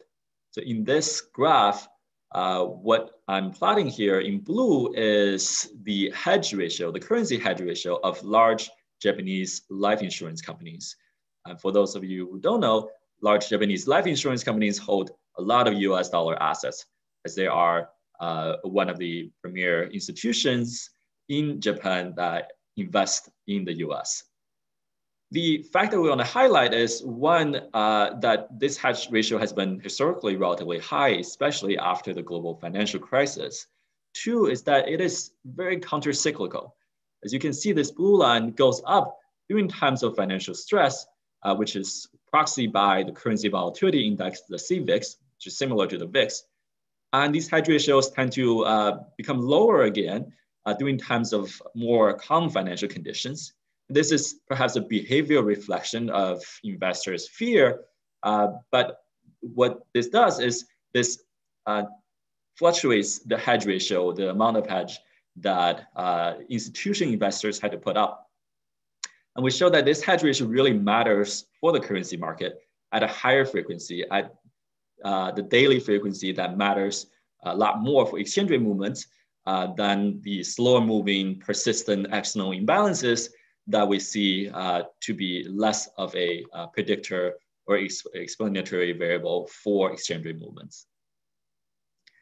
The second set of motivating facts is that the foreign exchange derivative market have grown substantially in the last 2 decades. And when I say derivative market, it really means the forward and the swap, as well as the option market, although the option market is smaller. And this graph is from the BIS triennial survey on foreign exchange rate. As you can see that, early in the 1990s, there were about on par volume of daily spot exchange rate movement volume, as well as forward and swap. But over the last 20 years or so, the growth in the exchange rate market has really been dominated by these FX derivative instruments, the forwards and swaps. So this motivates us to study a relatively understudied part of the exchange rate market and explain how these derivative markets affect the exchange rate movements. The third set of motivational issue that I will discuss is the central bank swap lines, as previously alluded in the previous presentations. The central bank swap lines are crucially important. In fact, they were the most utilized Fed facilities during COVID-19. They are straddling somewhere between the traditional facilities, such as repo purchase, and the non-traditional, such as the credit facilities that were put up. But in fact, they were during the peak of the COVID-19 pandemic, or at the market turmoil, the draws on the swap line almost reached $500 billion, which was one of the largest single balance sheet items on the Fed's balance sheet and larger than the repo facilities take up. When we decided to expand the swap line counterparties in March from the 5 traditional standing facilities to 9 additional central bank counterparties, part of the idea was that we see that there must be a lot of dollar needs by countries that we think are more of deficit in dollar. These are countries that are perhaps in emerging market settings that have a lot of dollar debt. But what we in fact observed, which is somewhat counterintuitive, is that these countries, even among the ones that were emerging market, the countries that took up on the swap line the most were countries that are generally considered as surplus countries. These are countries in the developed market would be Japan, so BOJ had a large take up, and the ECB. In the emerging market context, the countries that took up the most in the swap line were countries such as Korea and Singapore, and much less so by countries such as Mexico and Brazil. So this is somewhat of a puzzle for a bit, and I will try to resolve this through thinking about this model, this framework of the hedging channel of exchange rate determination. So what we do in this study is we develop a model connecting hedging demand, external imbalance, and exchange rate behavior. This is a model with representative investors in each country that must hedge a fraction of the net foreign asset position in dollar with either for swap contracts. And their hedging behavior, we also endogenize to be dependent on the exchange rate volatility. But largely, it is driven by the exchange rate volatility where the investors choose to hedge a certain fraction of their asset positions so that they could maintain the same payoff of their investments in local currency. This is very much a financial intermediary story where the financial intermediaries provide and manufactures forward and swap contracts, and in turn charges a spread. This spread has been documented as CIP deviation by some papers. In practice, it's oftentimes just the price of the FX swap, which I will discuss later. And we show that through our model, the prediction is that the magnitude and direction of the FX swap basis depend on the external imbalance and the hedge ratio, as well as the magnitude of the FX swap line draws during the COVID period. So in times of financial distress, because investors increase their hedge demand, this leads to very predictable movements in the time series, as well as the cross sections of exchange rate and swap prices. So we show also a set of empirical evidence from the most recent pandemic period of these behaviors, as well as document institutional disclosures that showcase why certain institutions had to fulfill mandatory regulatory rules for managing their currency risk mismatch. So the focus for this talk, I will discuss mostly on the empirical side, but I will go over the model briefly. So first to go over some definitions so everyone have the same background and same understanding, let me just talk about the different FX instruments. So FX spot is exactly what you think of as exchange rate. It's a direct exchange of currency, usually at settlement of T+2 days from the time you trade. FX forward, which is represented by F, It's actually similar to FX spot, except the exchange is not at T+2 days, but it's at T+N, and N could be very long, could be a year, could be 2 years, or even longer. But usually FX forwards are of a couple of months, a couple of weeks or a month in maturity. Then when you combine the FX spot and the forward transactions together in opposite directions, we get an FX swap.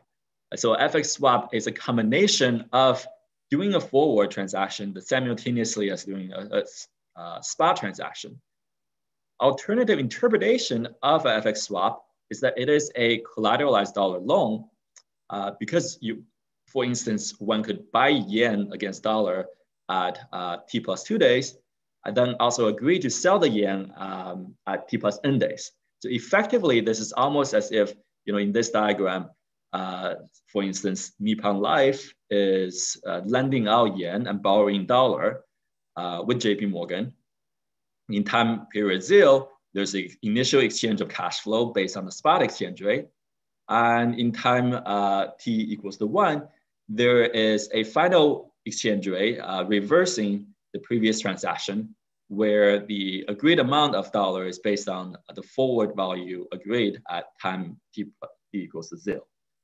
So for surplus countries or investment surplus countries such as Japan, where they hold a lot of US dollar assets to obtain dollar and to hedge the exchange rate risk, the Nippon Life, for instance, would exchange the yen they hold into dollars, going through an intermediary, and then invest in the dollar asset.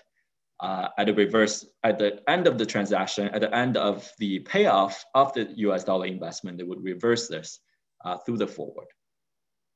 Now, FX swap basis, which is a measurement of the spread between the forward and the spot exchange rate adjusted for interest rate differential. This is also known as a deviation from covered interest rate parity, or CIP deviation. And this really captures the price of transaction in the FX swaps market.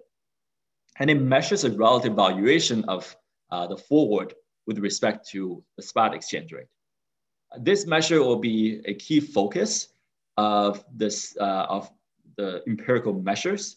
It's also a key focus for policymakers when we evaluate the effectiveness of the central bank swap lines and how they impact the FX swap market. So the central bank swap line is simply a dollar loan from the Federal Reserve to foreign central banks, which then unlend the dollar that they get from the Fed in their local jurisdictions against collaterals that the local firms are posting to the foreign central banks. So in a way, the Fed is lending to other firms outside of the US by going through the foreign central banks to alleviate the concerns about credit risks of these for the firms outside of the US. I would not go through the model in detail because it is rather extensive, but I will go over a brief overview. This is a market segmentation model with downward sloping demand curve and upward sloping supply curve. And the crucial point of the model is to show that when there are financial intermediaries that manufacture certain contracts, such as the forwards and swaps, you could have a basis or a spread, in this case, an FX basis spread or CIP deviation that is reflective of the demand pressure. The larger the demand pressure on currency forward, and the bigger the spread, the FX basis spread would be, as well as there could be a spillover in that if there's increased amount of hedging pressure from, for instance, foreign investors buying dollar forwards or selling dollar forwards, there could be a spillover into the spot exchange rate market by these intermediaries. And the currency basis as well as the spot exchange rate are determined by the supply and demand of various currency contracts used for both hedging of financial assets as well as by other sectors of the economy. Of course, I'll focus on the financial aspect, but know that, of course, there are other drivers. And the model also captured this idea of risk premium and currency crash risk relating to the broader discussion of how we can generate predictable exchange rate returns. And the reason, the simple intuition is in times of market distress, the foreign investors or US investors could increase the hedge ratio H. This exerts more price pressure on the forward exchange rate, which spills over to the spot exchange rate, creating a currency crash risk that cannot be mapped directly to fundamentals, but could be mapped to these financial shifts in hedging ratio. And as a result of this sort of currency crash risk that we observe in times of market distress, there needs to be a compensation in normal times. And then that could explain the average risk premium among different currencies. And lastly, we also, of course, in this model discuss the central bank usage and show that investment surplus countries draw more on the swap line because they are more invested in US dollar assets.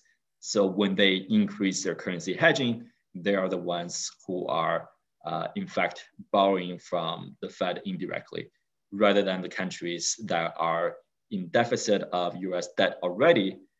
When they increase currency hedging, they would actually be exerting price pressure in the opposite direction, not borrowing more, but actually trying to unload some of their exposures.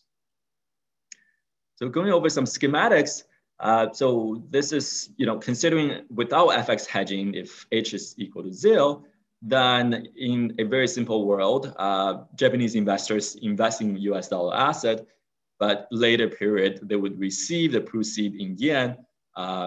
So it would be the original investment times some rate of return times the spot exchange rate at period as the second period. But this type of investment is subject to fluctuations in the exchange rate risk. So what oftentimes investors do is to hedge this exchange rate risk by engaging the forward market. So we have the forward rate that are substituting for the spot rate, and the forward rate is determined ahead of time.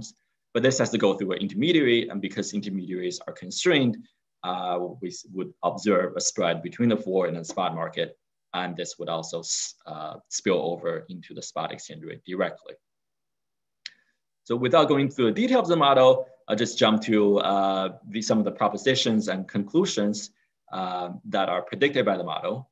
The first proposition is that countries with the positive external imbalance, such as Japan, have FX swap basis that indicates an overvalue forward for their local currency, versus countries that are negative external imbalance, such as New Zealand, have FX swap bases that indicate an undervaluation of forwards relative to spot for their home currency.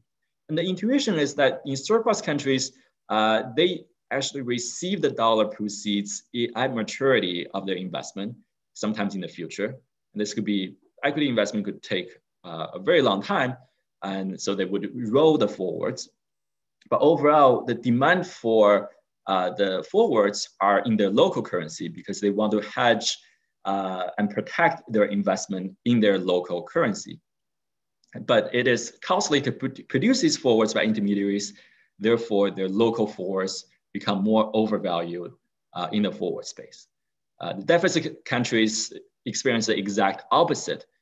They want to protect the amount of liabilities, and New Zealand want to protect the amount of liability that they have to pay in dollars.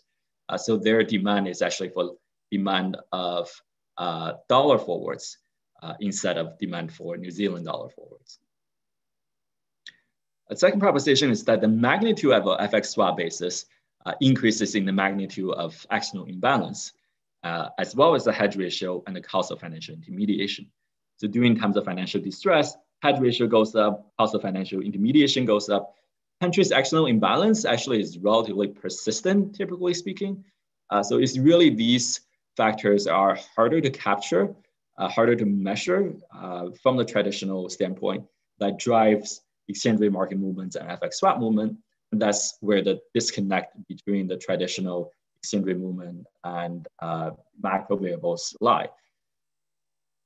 And the third proposition is that holding currency demand from all other sectors of the economy fixed, an increase in the hedge ratio impacts the country's spot exchange rate in proportion to this external imbalance. And so this is talking about a spillover of the forward demand translate into translating into demand for spot exchange rate as the intermediaries need to manufacture and produce the forward contracts by also trading in the spot exchange rate market, so that they're not exposed to exchange rate movements. So now let me jump into some conclusions on the swap line based on the model. So previous literature have shown that swap lines are effective at reducing currency basis. In this paper, we really focus on explaining the heterogeneity, the cross-sectional distribution of who use the swap lines the most and why do they do so. Our finding is that positive external imbalance countries, both theoretically and empirically, end up using more of the swap line as they are related to the increase in currency hedging needs by the investors in dollar assets. So the data and measurement is relatively standard exchange rate from Bloomberg, and FX swap basis is calculated as just the forward to spot differential adjusted for interest rate differential. These are all in logs. Measures of external imbalance is from the IMF net international investment position, as well as subtracting the equity component, just looking at the net debt plus foreign direct investment component. And this is because equity are less likely to be hedged. And this is also a theoretical result from some previous paper by Campbell and co-authors. So in our paper, we actually confirm this, that equity imbalances indeed do not explain exchange rate dynamics as much as debt and foreign direct investment exposures. So going to some just plot of how these FX swap bases look like. Again, FX swap basis measures the forward valuation relative to the spot valuation, or the cost of dollar loan relative to the risk-free interest rate. So of course, we had this large global financial crisis where everything blew up in terms of the FX swap funding costs. But since then, it has been persistently wide, mostly due to regulatory changes that limit bank dealer balance sheet. In a more recent period, we're seeing again, this is ending actually at the peak of the crisis around March and April. These various spaces blew up again in different currencies. What we want to emphasize is this heterogeneity. Not all of the currencies are going in the same direction, and they vary in the degree to which the FX swap basis has changed. So you can see that a set of countries, this is probably a better graph looking at the average FX swap basis during this time period. What you find is that the more positive external positions imply more negative FX or cross-currency bases. So that's, again, related to this intuition that for a country like Japan or Switzerland, the investor there demand to have their local currency in the forward market to hedge for the eventual payoff of their dollar investments. As a result, their local currencies, or the yen forwards, are overvalued relative to the spot exchange rate, versus the set of deficit countries in which is not the net investor, but the net borrowers are the ones that are marginally demanding in the forward market, and they demand to have the dollar in the forward. So it's their local currency end up being undervalued in the forward space relative to the spot exchange rate. So let me move into the COVID-19 case study. So in this paper, we discuss a couple of different case studies, as well as have a general framework of evaluating using a factor model of how hedging behavior affect the various markets. But the COVID-19 pandemic was actually the initial financial turmoil was quite a shock, and perhaps creates a good environment to study this. What we find is that the movements in the forward and spot exchange rate are very consistent with hedging demand going up until the Fed started cutting rates and doing various type of interventions which were effective. And the markets quickly normalized amid the announcement of various Fed facilities. The several important takeaway lessons from this period is that the demand for dollar is not uniform. In fact, it's a little bit counterintuitive that there were more demand observed from surplus investment countries in dollar rather than deficit countries. And there is relatively more use of longer term swap facilities So the 3-month facilities that we put up, rather than the 1-week facility, than the previous crisis, that is, than the GFC period, as well as the Euro area debt crisis earlier in 2011, 2012. And lastly, the swapland draws were reflecting both funding demand by bank financials, which was similar to before, as well as this hedging demand by non-bank financials, such as, say, pension funds and insurers that just had quite a bit of dollar assets and they want to hedge the exposure. Similarly to on the liability side, it could be institutions that are net short of debt that they want to hedge dollar exposure on their liability side of the balance sheet. So looking at the FX swap basis during the COVID, again, and this sample around the time when the Fed started intervening, so around March 15th, during that week, there was quite a bit of intervention. And I will show you later what happened afterwards. But again, you can see that there's quite a bit of dispersion. And we find mostly overvaluation forwards for countries like Japan and Canada and Europe versus New Zealand and Australia. And there's different degrees spread out. So looking at it through a cross-sectional perspective, it is the deficit countries that sell their forward currency become more undervalued, and the surplus countries that sell their forwards become more overvalued. This is a conditional statement of the change rather than the earlier graph I showed about the average, which signals that during times of financial strains, more hedging demand creates a demand for dollar forwards for deficit countries as they want to hedge against increase perhaps debt liability due to exchange rate movements. But for surplus countries, it's the other way around.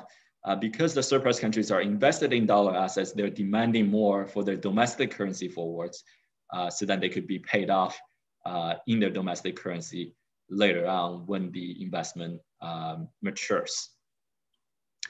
So the changes in the forward versus spot relationship also carries over in the spot exchange rate by itself. And generally, we think this is reflects partly a spillover from the forward to the spot exchange rate market. Of course, there are many other factors affecting the spot exchange rate as well.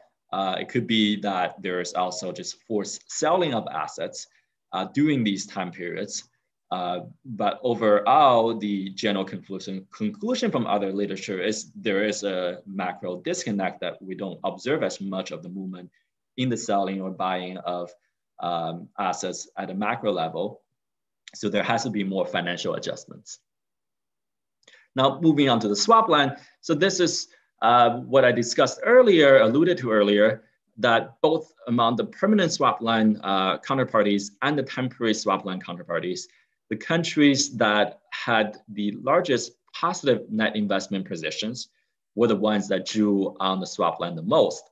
So among the permanent members, it was Japan, and there's not so many data points, but you can see that Europe drew quite a bit, Switzerland much less, but there's a general positive trend, but perhaps it's a stronger among temporary swap line members that Korea and Singapore and Norway, countries that have positive net dollar investment, were the ones that drew on the swap line a lot more than countries that had deficits such as Brazil, Mexico, and Australia.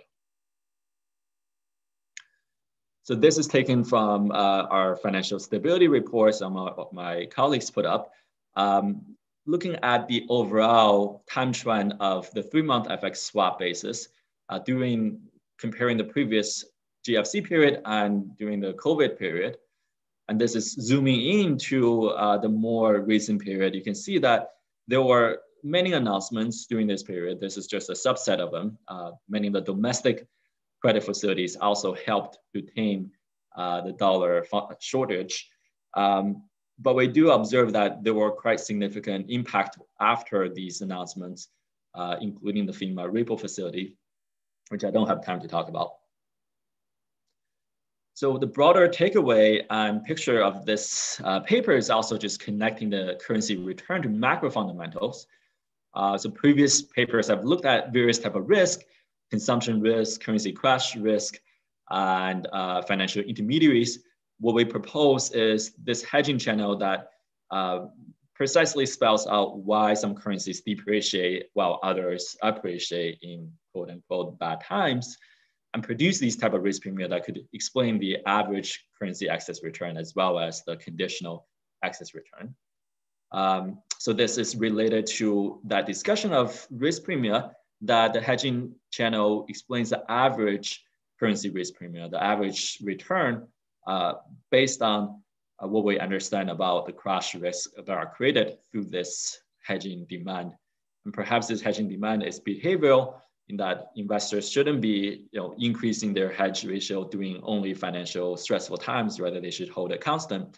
But given that they do this type of behavior, we observe that the currency risk premia is very much aligned with the hedging demand channel. In the paper, we have a lot of more additional results around using a factor model to formally find the dynamics of forward and spot exchange rate and how they generally appeal to this framework, as well as results on the currency option prices looking at risk reversals and the term structure of FX swap basis. So I encourage those interested to look into the paper further. But let me just conclude that this paper would explore this new concept of currency hedging of large institutions being an important driver of exchange rate markets. And in particular, there are large drivers of the difference between forward and spot, that is the FX swap price adjusted for interest rate differential. And they also explain the usage of central bank swap line by various different counterparties. And this is probably one of the central bank swap lines is probably one of the most important facilities due to its size and usage. And we think this sheds light into why central bank swap lines were used by quite a large range of institutions and were used in such great volume. So thank you so much, and I'm happy to take any questions. Well, thank you, Gordon. It was a very interesting presentation. It kind of flows nicely from the conclusion from ours as well. So really nice giving that detail. If anyone has questions, I'll unmute them. Just state your affiliation, and if you want, turn on your camera so we can interact. Any questions?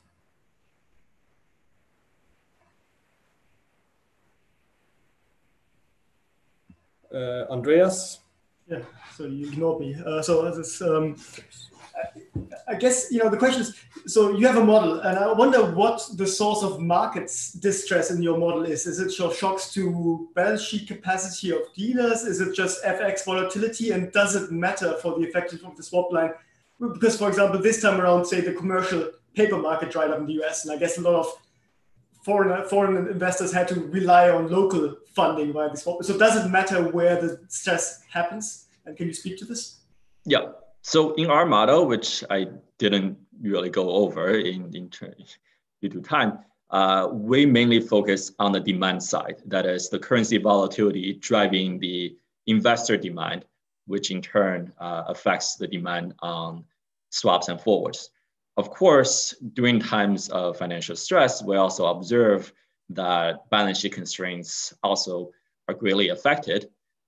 So that's part of the model that we do not model as much because in part, there were many other papers that discuss this intermediary channel, the supply side being more tight. We focus on mainly the demand side and the behavior with the exchange rate volatility.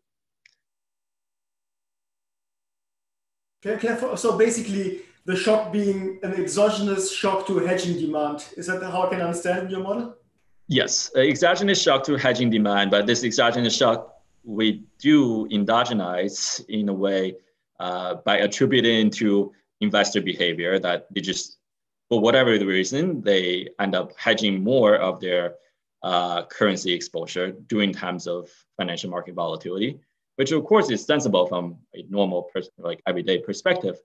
But from a traditional asset pricing angle, maybe that is a behavioral bias that it should be just constantly having the same hedge ratio rather than have these time varying hedge ratio that actually kind of goes against them, because you want to hedge when the market is not volatile, so you could be prepared for the times when the market are volatile. If the markets are already volatile and you hedge, then you're kind of losing out on the hedge because it's almost too late at that point. You had another question, Andreas, or was that the other question? Yeah, no, I have another question. So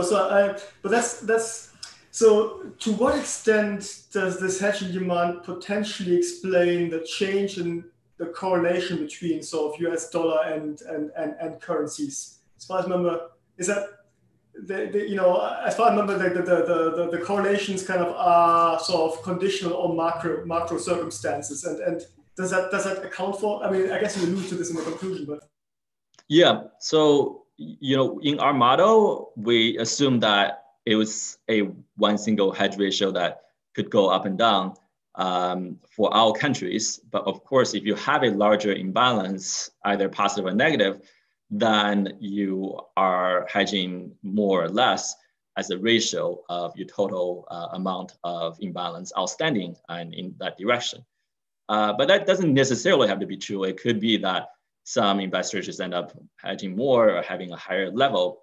Focusing on the change, it does appear to be generally true that for one reason or another, investors tend to hedge more during times of volatility, and that could be universally true across the countries.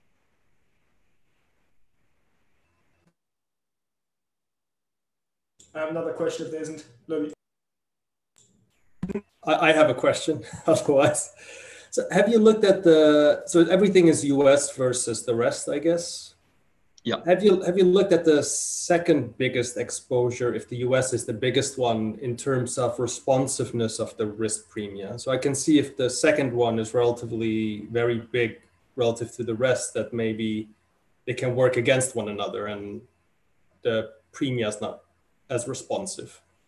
Yeah, so we did look into that. So there's actually two ways of thinking about this. One is because dollar is such a dominant currency for trade and investment, then studying the effect of dollar really matters in capturing exchange rate market movements.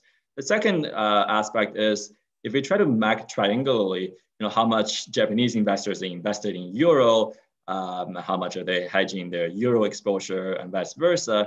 I think the result is actually, you could triangulate in that the differences in the exchange rate between, say, the euro yen versus the dollar could be mapped to the euro yen bilateral exchange rate directly. So relative to each other, there is an additional factor of how much each country hedge their non-dollar exposure. But overall, the general broad summary is that you could map it into a single factor exposure to the dollar. Andreas, you want to go? Yeah, just one. I mean, that was more a comment. I mean, would it be natural to normalize the swap line demand by sort of not size of the country? Because I mean, for example, I mean, some work had quite huge, dollar demands in your correlation graphs, but really, would it make sense to normalize these demands by something, say US dollar denominated assets, or not? Yeah. So depending on how we measure it, because the swap line itself is based on it is a dollar amount. So when we looked at the amount of imbalances, we also had to compare the absolute value. Now we could normalize both the X and Y axis to a GDP, but that would result in the same effect. But here we're looking at the gross amount of dollar swap demand versus the gross amount of external imbalance. But we could certainly normalize it, and we've done that before as well, and that results in very similar type of pattern. Yeah, I'm not thinking GDP. I would more think sort of how many US dollar denominated assets are held by sort of nationals in that country. That would be the more natural. That's a good point. Yeah. So we have these very gross measures of imbalances that capture, but that tries to capture exactly how much dollar are investments occur. Of course, not all growth imbalance. These are at the country level. It doesn't mean that the bilateral dollar exposure is as much, but that's a measurement issue that we hope to improve on.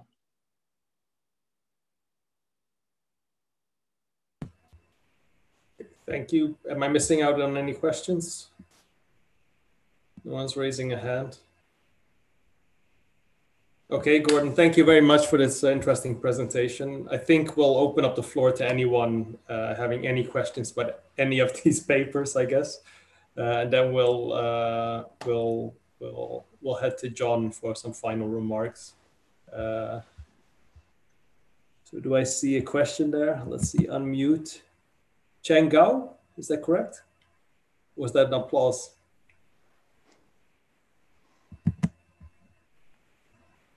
Oh, that was an applause apparently. Okay, okay. So I guess it's more difficult to have a discussion on with everyone muted and then trying to unmute everyone individually. So maybe a thing to do is to maybe give some final remarks in relation to other people's papers. So I can see very easily how our study of the risk neutral densities and the strong effect in the swap lines kind of fits nicely into Gordon's paper, where we don't provide as much detail in terms of the accounts and exposures. Something we can learn from for sure. Yeah, so I think what we did very nicely here is that I think we started with a paper analyzing actually the COVID cases and the impact on asset prices, and then we basically look at decomposing the asset price movements in risk premia, and then basically looking at the Fed reactions and how kind of moving forward from Daniel's presentation and looking at the uncertainties. So I think it all fits very nicely into, there seems to be a nice thread through all the presentations, which I liked a lot. The one where the one ended, the other one kind of took over, which I like a lot. So in that sense, I think it's all very complementary, all these papers together. And I for sure learned a lot from all the different perspectives and how they kind of feed into one another. I don't think we have many results that contradict one another's papers, which is also really nice to see, I would say. Andreas gave you a weird look, I guess.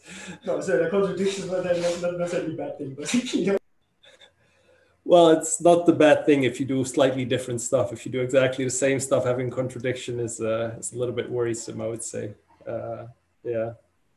So certainly from the Bank of Canada, we have looked at this very closely, and especially the department where me and Andreas are at. There's been a lot of questions which hopefully we can answer with some of these papers.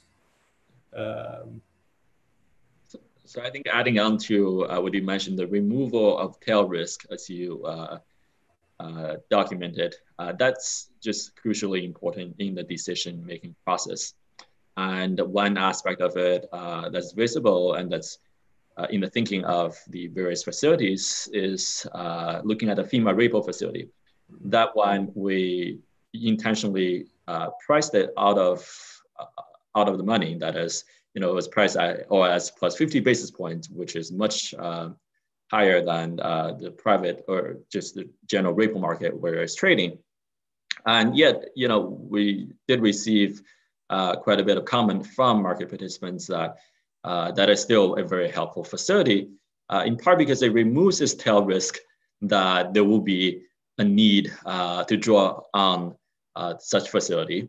It removes the tail risk that there could be a fire sale of US Treasury, even though we don't think that's likely the scenario. But we did see, in the beginning of the pandemic, onside of the turmoil, there were some selling of treasuries by foreign official accounts, and we wanted to prevent a tail risk of larger amount of selling by these type of foreign institutions, even though the pricing was not the most favorable. But many of these facilities, as Daniel also mentioned, are meant as backstops. They're not meant as standing facilities are being used every day. And in fact, the Fed doesn't want to do that, right? With the interest rate policy being a floor system rather than a quarter system where we closely manage the everyday movements in the short-term funding market. We really wanted these facilities to be drawn upon during times of financial stress, but not being so relied upon that they become a habit of market to constantly utilize them. I think this also, I think that's something that also came up a couple of times, is the signaling aspect of actions. So one way you can see the swap lines is a commitment of the Federal Reserve to support the international system. And that by itself might have a strong signaling effect. You can think of it as eliminating these tail risks, but it's in the same way that, one thing that comes out, vaguely comes out of our study is that macroprudential actions seem to have mostly had negative signaling effects. And that's maybe not so surprising because, if you tell banks that they can go down to the capital buffers, the market might feel things are very bad. And I think that also speaks to Daniel's I think you also talked about these signaling effects potentially being there. So I think, in terms of signaling, that's maybe an interesting channel to look at, to what extent, certain actions had positive signaling aspects or information, positive information and negative information in them by themselves.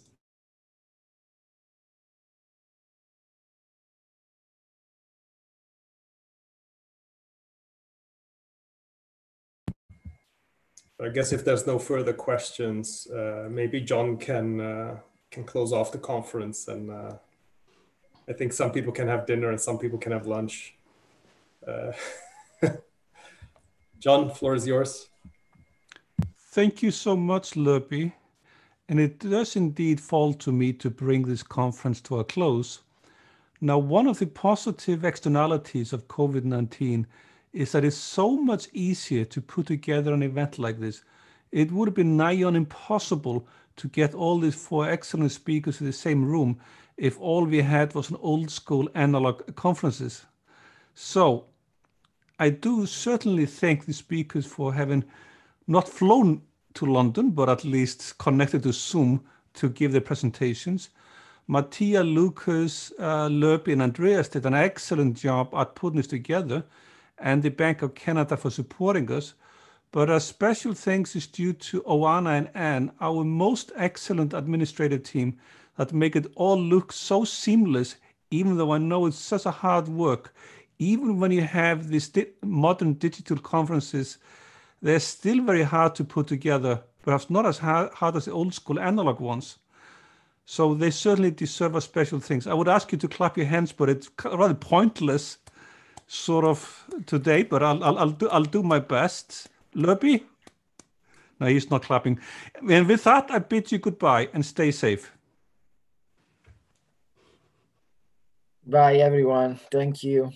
Yeah, bye-bye. Thank you all for the wonderful comments and conference. Bye-bye. Thank you, everyone.